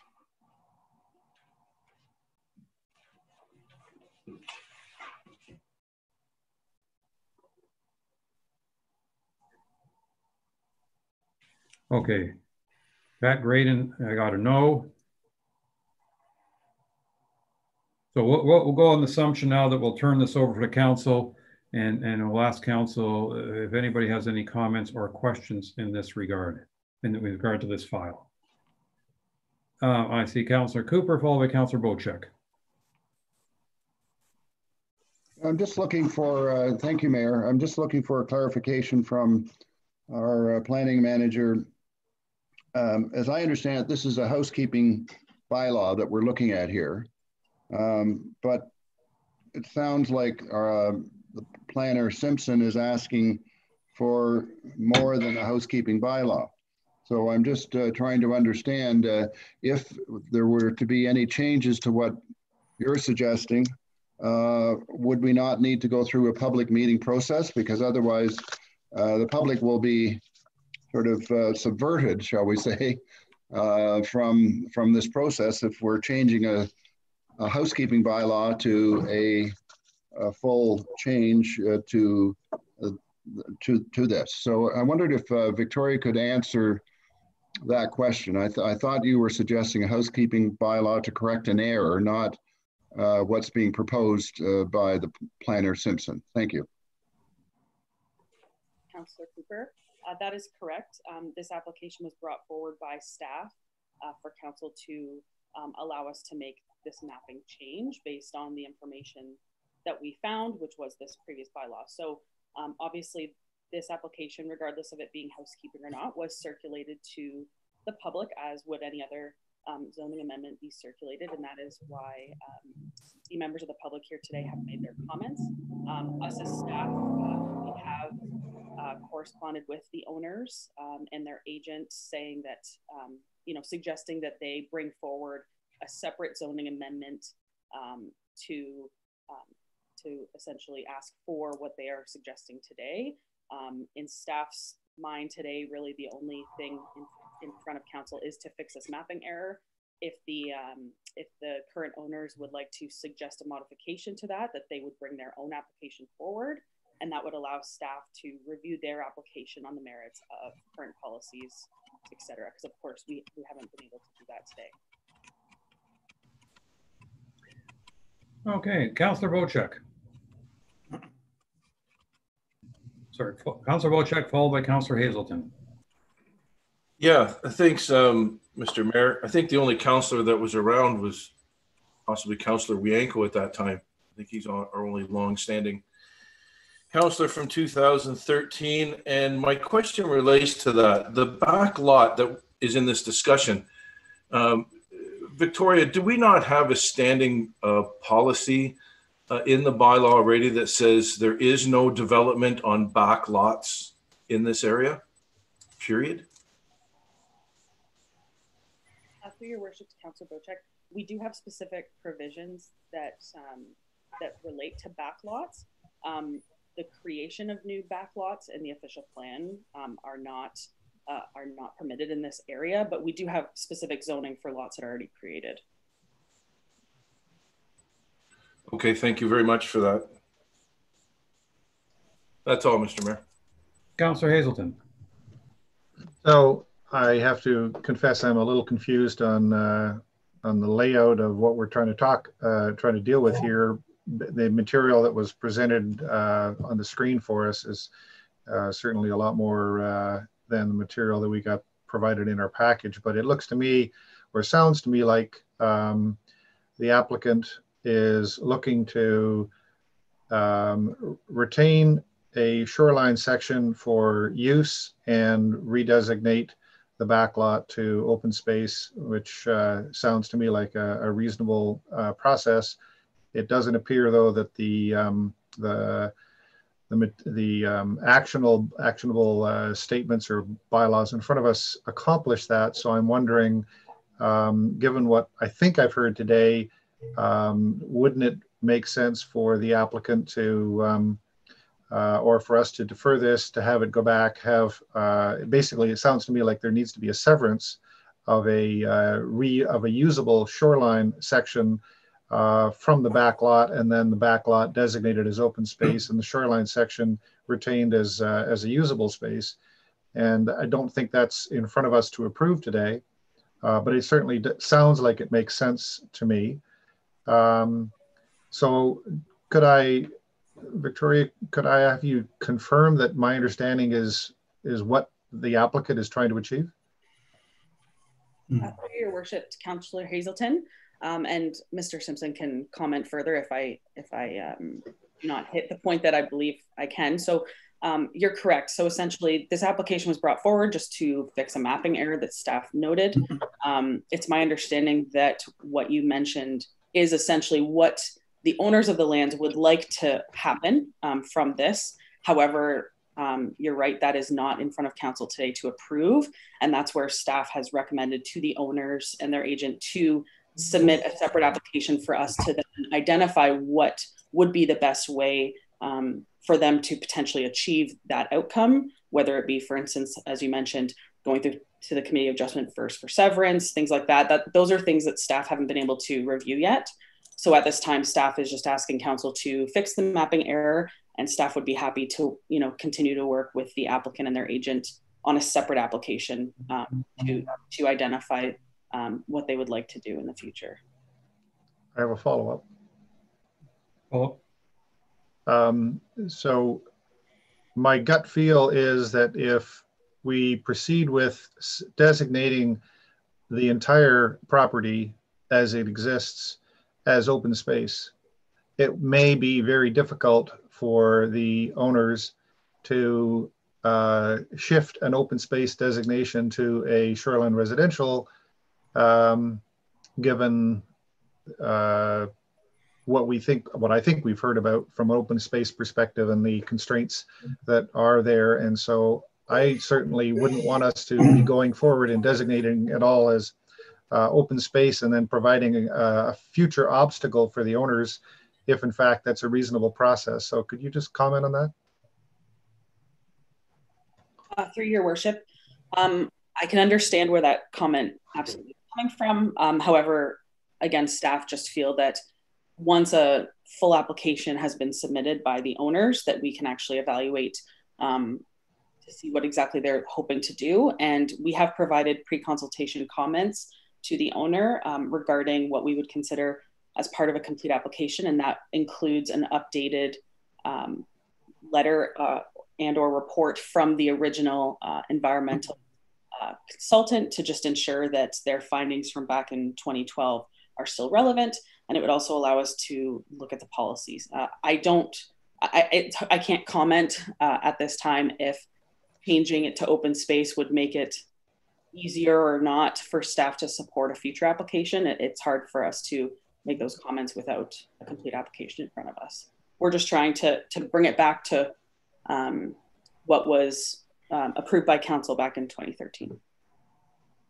Mr. Simpson, I've seen your hand a few times. I'm going to allow you to add a brief comment before I go to Councillor Jarvis. Thank you, Your Worship.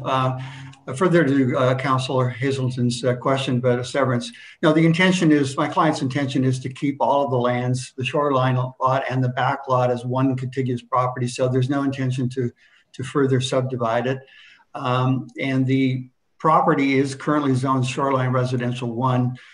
So if the bylaw were to be passed, and this is certainly not a threat, but if the bylaw were to be passed as currently proposed, my advice to my clients would be that they would appeal it to the LPAT, and knowing that we're confident that there's no sound planning rationale for the shoreline lot to be zoned open space. And I agree with the comments of Councillor Hazelton as well, that if it is zoned open space, then it does create a new obstacle in terms of us having to come back to council to seek to have it changed or reversed. And if that decision failed, or if there was neighborhood opposition, it would go to the LPAT. So right now, my clients are satisfied with the current zoning, both on the front lands and the back lands, but they're willing to accept that a rezoning on the back lands to provide further environmental protections in accordance with the Asmuth report would be entirely acceptable to them. Thank you. Thank you. Councillor Jarvis, followed by Councillor Wienko. Yeah, I think I'll just come back to Mr. Simpson's comments, and I see that Jamie's on, and maybe he can help. And this is follow up to Councillor Hazelton's comments. I'm in agreement with Councillor Hazelton, but I'm now confused per Mr. Simpson's comments. If the land is one lot, how can part of it be shoreline residential and the rest of it be open space? It's either all one or all the other. And why would the applicants not want to, in effect, sever off a lot that would be a shoreline lot, shoreline residential, leaving the rest as open space, which to me makes a lot of sense. It is quite common for a single lot to have more than one zoning on it. Okay, that's the clarification I needed. Thank you very much, Mr. Mayor. But I see Jamie might be able to help us a bit on this. Thank you. Mr. Robinson, do you want to go ahead, or because Councillor Wienko's waiting to add, hopefully I can maybe provide a bit of clarity here, is that, and to be clear, there is no applicant here. The township has brought this bylaw forward. The owners of the property and their agent, Mr. Simpson, are commenting here on an application for housekeeping, and it's to fix a clerical error that's been made by the township through the preparation of bylaw 2014-75. So I want everybody to take a step back for a second. So what happened, and this is the story, is that an application was submitted to create a number of lots on Kings Farm Road. That application for consent was approved on condition that this lot that's subject to this discussion and this zoning amendment today was zoned to not allow for development on that lot, so that it would be zoned open space. That was the condition upon which the lot was approved. The rest of the lots were approved. So this zoning bylaw comes into effect on condition. That was the condition of consent that gets applied.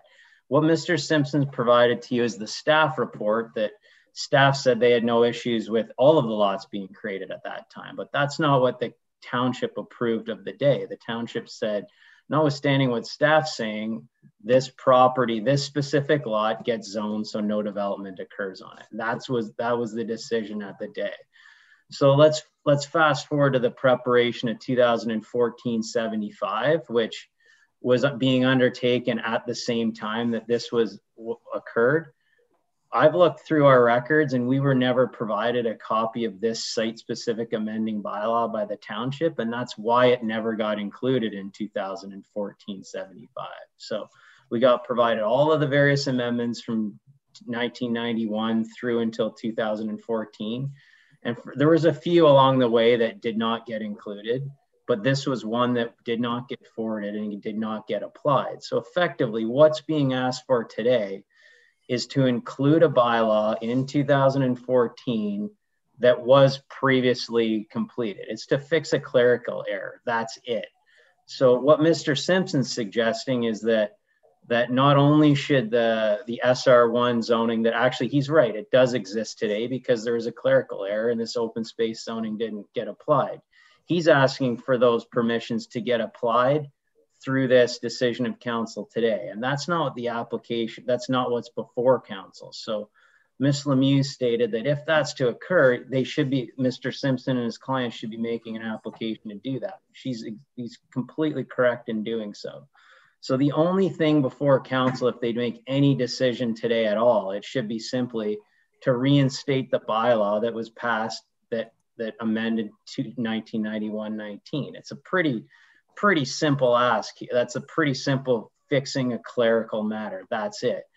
And if they want to try to reinstitute some development rights that they weren't afforded through that previous application, then they should be making an application to do that, because I can assure you that there's probably a whole bunch of property owners along that Kings Farm Road that oppose the original application that are going to oppose that change as well. So that's, and Victoria and I would, or Victoria or whoever evaluates it from a planning perspective would have to evaluate that based on the planning merits of today. And that simply has not been done. So it's a very simple ask of council today. It's just to reinstate previous zoning that did exist through 91-19 that for some clerical reason wasn't included in the current zoning bylaw. That's it. It's very simple.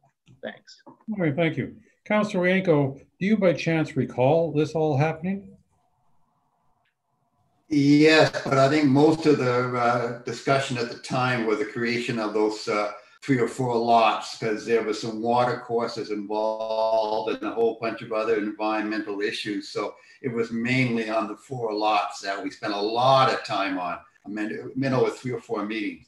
But yes, I do remember that the back lots were all going to be designated either EP or open space, and that's what we're going to do today. So I'm in support of this amendment. And if the applicant wants to come back and create a new lot down by the water there, well, I think a lot of people along that road are going to object to it. So I would let that process work out. But I have no problem returning all that back lot to the designation that was supposed to be originally. Okay, council. Before I ask for any further discussion, the motion in front of me, unlike the others, we weren't given an option. It was simply to approve the zoning bylaw. I'm going to call it correction. That's what's in front of us that I'll eventually read.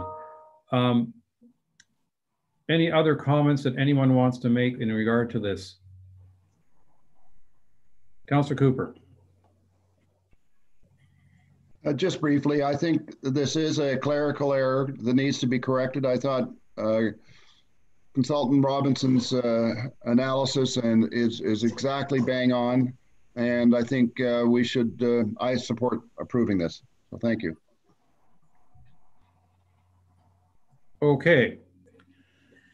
Moved by Councillor Hazelton, seconded by Councillor Jarvis. Be it resolved, the council received Development Services Report 2020-76 and enact bylaw 2020-90, being a zoning bylaw amendment, Z20-18, regarding Part Lot 21, Concession 7, Kings Farm Road, 0300230071. All those in favor? 1, 2, 3. 1, 2, 3, 4. Okay, and I make 5. Councillor Bocek, you're not in favor, I presume.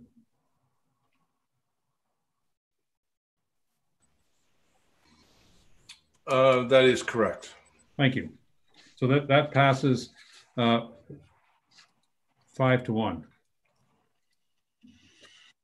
Mm-hmm.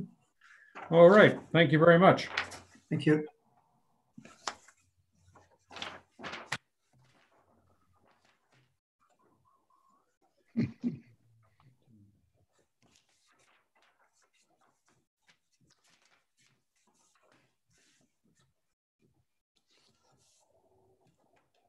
All right. I guess that's the end of our, that ends our public meeting held under the authority of the Planning Act. Our next, because we're now our next on our agenda are our staff reports. And I believe the staff report will be presented by Mr. Robinson. Is that not correct? Yes, I can do that, Your Worship. Thank you. Sorry, we're dealing with a sunny day here coming in the window. So this is a matter that was referred from a previous council meeting related to concerns at the Oak Bay property from the condominium corporation related to safety concerns associated with the Woodland Drive. And really it's associated with the construction that's occurring for the clubhouse, for the boat storage building, and the marina townhouses.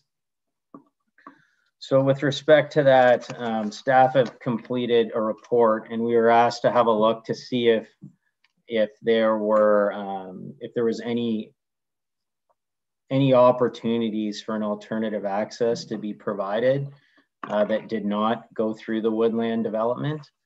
And we've consulted with the Public Works Director, Mr. Sokash, and with the folks from Oak Bay. And there is no other opportunity for access for an alternative access. What the folks at Oak Bay have proposed is they have proposed and there's correspondence in the file, or sorry, correspondence at the end of the staff report from the, there was correspondence received from the lawyer for Oak Bay that details that they do have a safety officer that will be on site during working hours, that there is a requirement that anyone that enters the site that they check in with the safety officer. So there will be boots on the ground, so to speak, provided by the developer while the construction is ongoing to hopefully mitigate some of those construction concerns and ensure that construction traffic follows the rules of the road and drives in a safe and orderly manner. So that's the recommended course of action. So the recommendation here is just that it be referred to staff, that we see how those, how that response and how that construction safety officer works, and does it alleviate the concerns of the condominium corporation. So just in short, to summarize, condominium corporation has expressed concerns. We've looked at alternative access routes, and there are no alternative access routes. The owner of the Oak Bay developer has agreed to have a safety officer on site during construction periods. And the intention is the recommendation from staff is to let's see how that works and see if that alleviates some of the concerns that have been expressed by the residents. But at this point in time, that is that would be maintained as a construction access route. So if there's any questions, I can do my best to try to answer those. Thank you. All right, thank you very much. Appreciate that report. Council, I have been advised that there are a couple of individuals from the Oak Bay Condo Board who are observing this meeting, and one has asked to speak. This is not a public meeting. We certainly have heard their opinions or their thoughts in the past. And if any of you believe that they should be allowed to speak again, we would have to get a majority vote. And because there is 6 of us here, that would still mean that we need 4 people to be in favor of, I believe Ms. Lori Russell is asking to speak. Does anybody want to hear further from them, or do you just go straight on discussion? Councillor Bocek, followed by Councillor Yanko.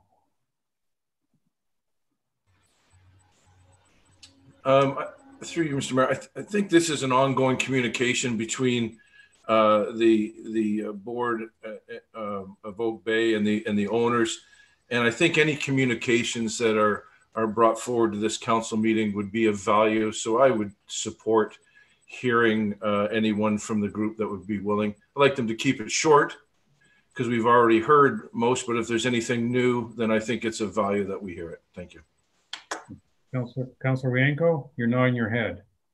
Yeah, I agree. I like to hear both sides of the story, and we got the one side with our package, the side of Oak Bay, and I wouldn't mind hearing the other side as long as it's constructive comments. I would like to hear them.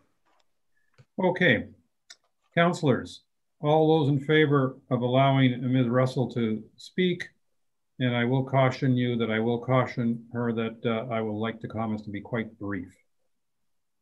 All those in favor?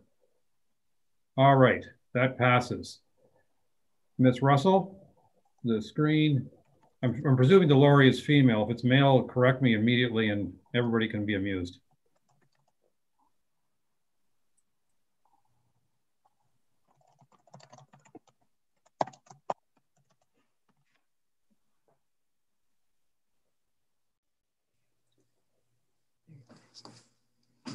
Oh, thank goodness it is a miss. My memory was correct. The screen is yours, but I'm going to encourage you, please be quite brief. Okay, I heard brief a few times. So first of all, I'll be brief in thanking council for the opportunity and thank you, Jamie, for the report. I think it's just fair to say that Oak Bay and the board of the Condo Corp would love the opportunity to engage with Jamie directly. It's clear from the report itself that Oak Bay has made an offer with some suggestions, some remedies. We certainly have practical experience with some of those suggested remedies already. So rather than bore you with the detail, I think it's fair to say that on the surface, it looks like OBD's input has been accepted at face value.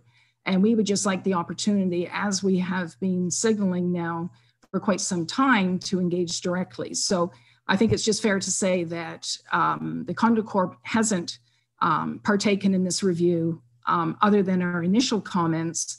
I think that's an important step. And so in terms of waiting to see how this works, I think there's a better opportunity to allow us the opportunity to meet with Jamie directly and possibly with the Oak Bay participants. So we really get some traction on the dialogue in a constructive way. And so we can do some fact checking and we can give some feedback on some of these remedies in order to reach our end goal, which is a mutual agreement. We do see the municipality having a critical role in this, given the nature of the planning. So we certainly encourage your involvement and if possible, the next step to facilitate a direct dialogue with the three parties concerned is what we would welcome and appreciate the most. Okay, thank you very much. Councilors, any comments on the report or Ms. Russell's comments now? Councilor Wojcik, followed by Councilor Wienko, followed by Councilor Cooper. Thank you, Mr. Mayor, and hello, Laurie.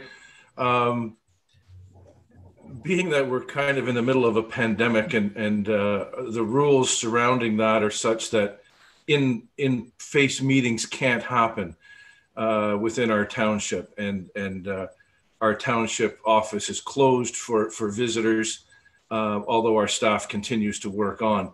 So my recommendation that if there was any communication between the planner involved in this and the Oak Bay organization and the ownership, it would have to be done remotely. And I think that would have to be arranged with Jamie and with Romus and with Laurie. I'm not sure that we can certainly support it, but I'm not sure that we can instigate it. And that's really my comments. I'd like to see this happen. I think there is good communication here. I think we're moving in a positive direction. But with anything, there's little pieces that can be identified that can be made better or be better for both parties. So I'll encourage the meeting. Thank you. Thank you. Councilor Wienko.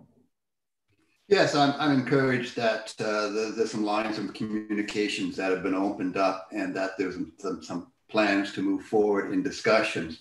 I don't know how far they will go and if there'll be complete resolution of all the issues, but and I'm not convinced that some of the suggestions by the Oak Bay owners will actually resolve the issue.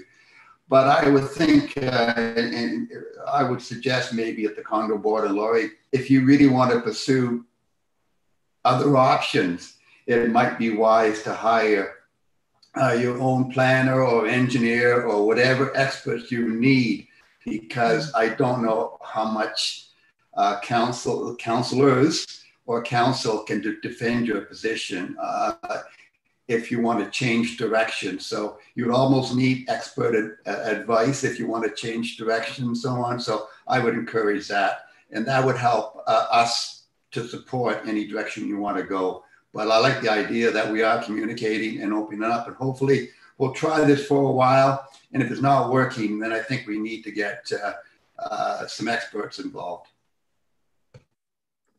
Thank you. Councillor Cooper. Yeah, just briefly, I wanted to thank you, Mayor. I would like to encourage the ongoing dialogue between these parties. Just a quick observation. I think the concept of speed bumps and a safety officer is helpful.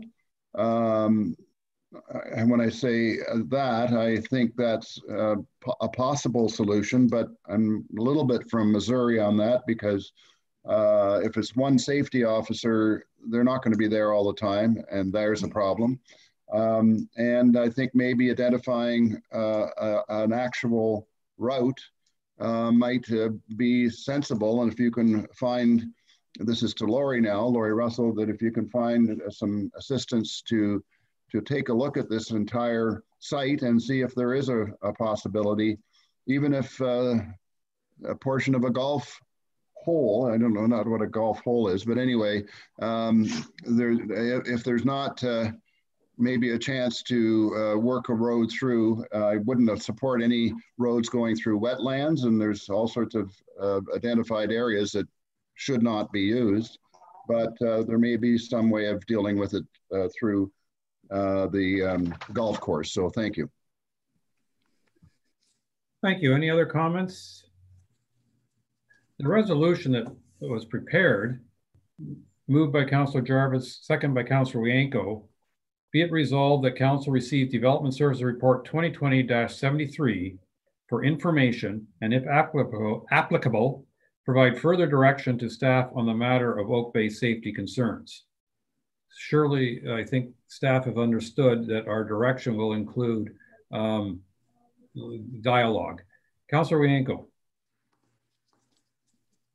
I just wanted to clarify who's going to be our intermediate on this. Is it going to be Jamie or Victoria or somebody else or Jessica? Who's going to be our representative on that group?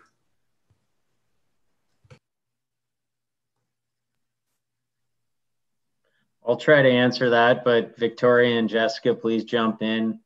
Historically, MHBC has been working on the Oak Bay file, on all of the various files, so I would anticipate it would be through our office, but Jessica or Victoria can clarify if they see that differently. They're not showing their faces, so I'm thinking that, oh. You can just leave that with us. We don't have a solid answer for you at this moment, but leave it with us and we'll make sure it gets taken care of no matter who it is. Okay. All those in favor? That is passed. Thank you very much for your report. Thank you. Thank you for your participation. And let's hope for more dialogue. That's obviously the necessary step to any resolution. Thank you. Mm-hmm. Thank you.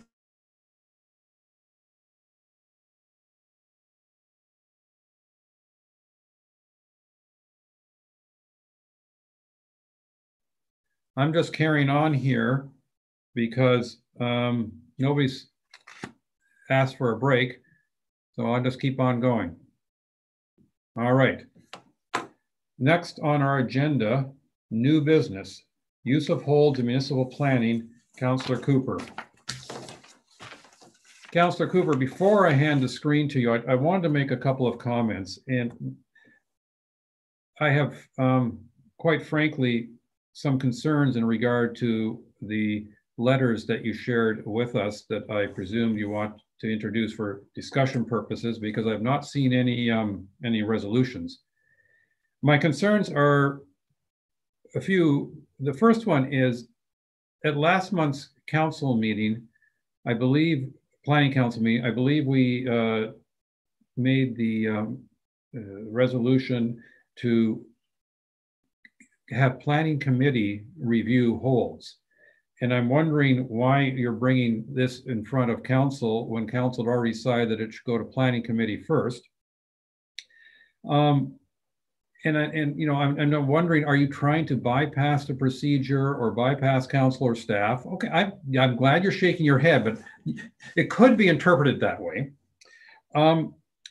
The other thing that concerns me in a much greater extent is the second letter, which is reviewing a matter that came in front of the prior council, that was in front of our council in closed session a number of times, and that was in front of LPAT, who made decisions. And your letter is, the expert is suggesting that there was errors in that. And I'm wondering, are you not treading exceptionally dangerous waters by reintroducing a matter that has already been decided by council, that has already been decided by LPAT, and, dare I add, you've already been brought in front of the integrity commissioner on that particular file. And I feel obliged to caution you and offer you the opportunity of withdrawing this item without discussion. With that, I will hand the screen to you, but I just felt that I had to give you that opportunity. So just to clarify, thank you, Mayor. I'm not looking for a discussion. I didn't provide a resolution. I was providing these two pieces of information that were offered to us, three councillors, as an opinion. I'm not promoting one thing or another, it's information. And I want council to have the opportunity to see the same information that I expect will be going to the planning committee, so that when and if a recommendation comes back to us, that we can have that as part of our learnings. And as, with respect to the second of the two opinions, I'm not suggesting that any litigation be relitigated or council decisions be changed in any way, shape, or form at the moment at all. I'm simply saying we can learn from the history. And so the second letter is really a history lesson. The first one is an opinion as to what might be done with holds. That's it. And I don't think there's anything more to it than that. I'm not promoting anything. It's information. Thank you. Okay, Councillor Hazelton, hand went up quickly, and followed by Councillor Wienko. Thank you. What I would like to do is, I believe we have a point in our current procedure bylaw that allows us to request an item for informal consideration, which gives us a more open opportunity for discussion and relaxed rules. And I would like to request that these items be included for that informal consideration. I'm not sure we've passed that procedural bylaw yet. Is that not wording that exists in our current procedure, but it was enhanced? To our clerk, and then Councillor Wienko. Sorry. I'm going to apologize because both versions are muddled up in my head right now from because I've spent so much time on the other one. I think there's something vaguely about that, but not overly. All I'm trying to get to is if there is an opportunity to have this as a more relaxed topic, I think it would be useful for more open discussion. And I believe that was the intent that Councillor Cooper provided. It is an opportunity for discussing some ideas that were presented that may have value to us going forward. Well, I'm reluctant to open it up that way at this time, simply because this topic is gone to the planning committee. And I think if we start discussing an item that we already decided should go to the planning committee, then why are we bothering having a planning committee? Councilor Rienko. Well, I think my question is to staff, either Jessica or Karen. Why was this put in the agenda?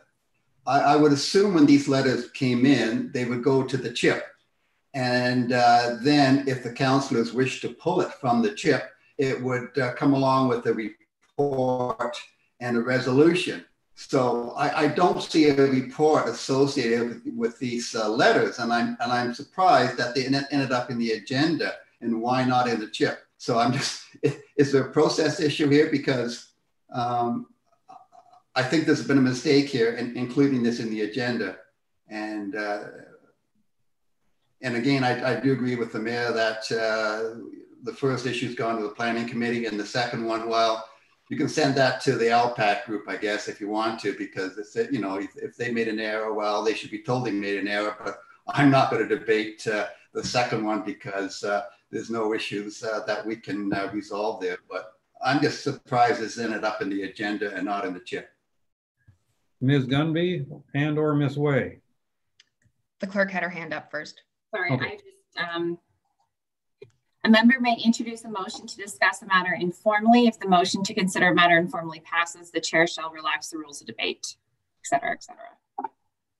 But it doesn't give any further details about how that relaxed rules shall proceed. Ms. Gunby. Thank you.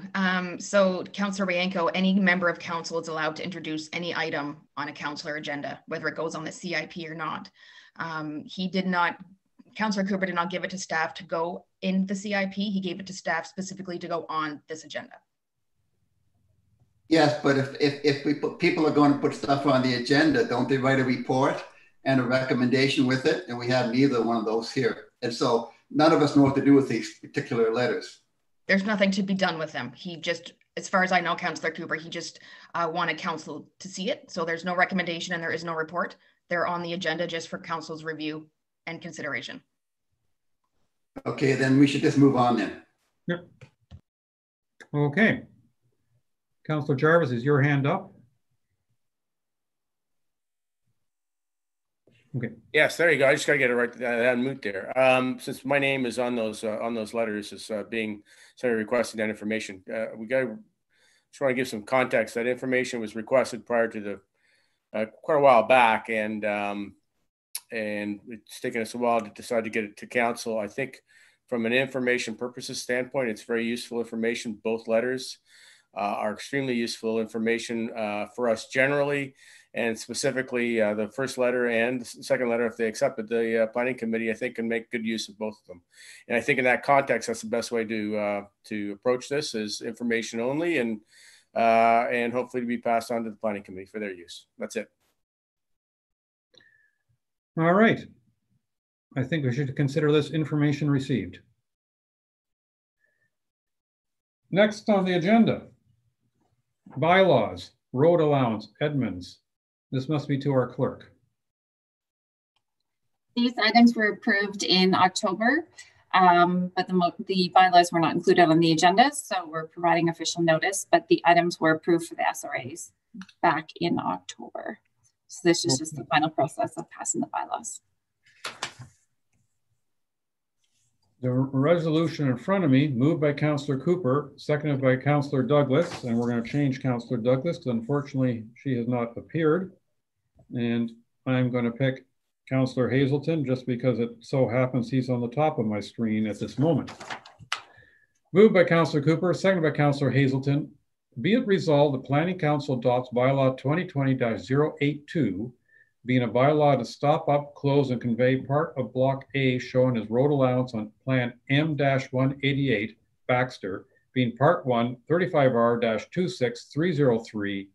now in the Township of Georgian Bay, and adopts bylaw 2020-083, being a bylaw to deem part of Plan M-188 in the former Township of Baxter, now in the Township of Georgian Bay, not to be a registered plan of subdivision for the purpose of the Planning Act.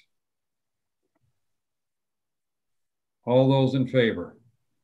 Councillor Bochek.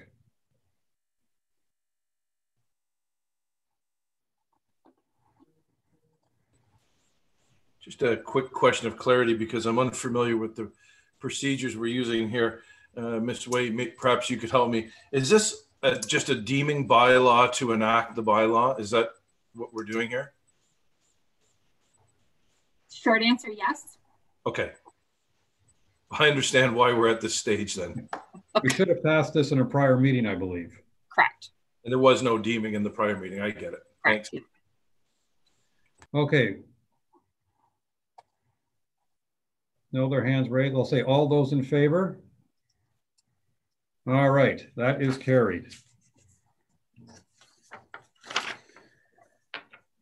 Now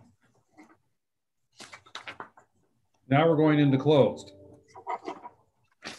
Whereas Section 239(2) of the Municipal Act 2001, as amended, provides authority for councils of municipalities to close a meeting or parts of a meeting to the public if the subject matter pertains to a matter identified in Section 239(2). And whereas the Council of Township of Georgian Bay deems it necessary to close this portion of the meeting in order to address matters under the following sections of 239(2). A, litigation or potential litigation, including matters before administrative tribunals affecting the municipality or local board, re Morrow zoning bylaw Z 1832 LPAT. B, same reason, Jobin minor variance A 19-48 LPAT. C, Eleanor minor variance A 18/33 LPAT. D, Brandy's Cove Yachting Center SPA S22006 LPAT.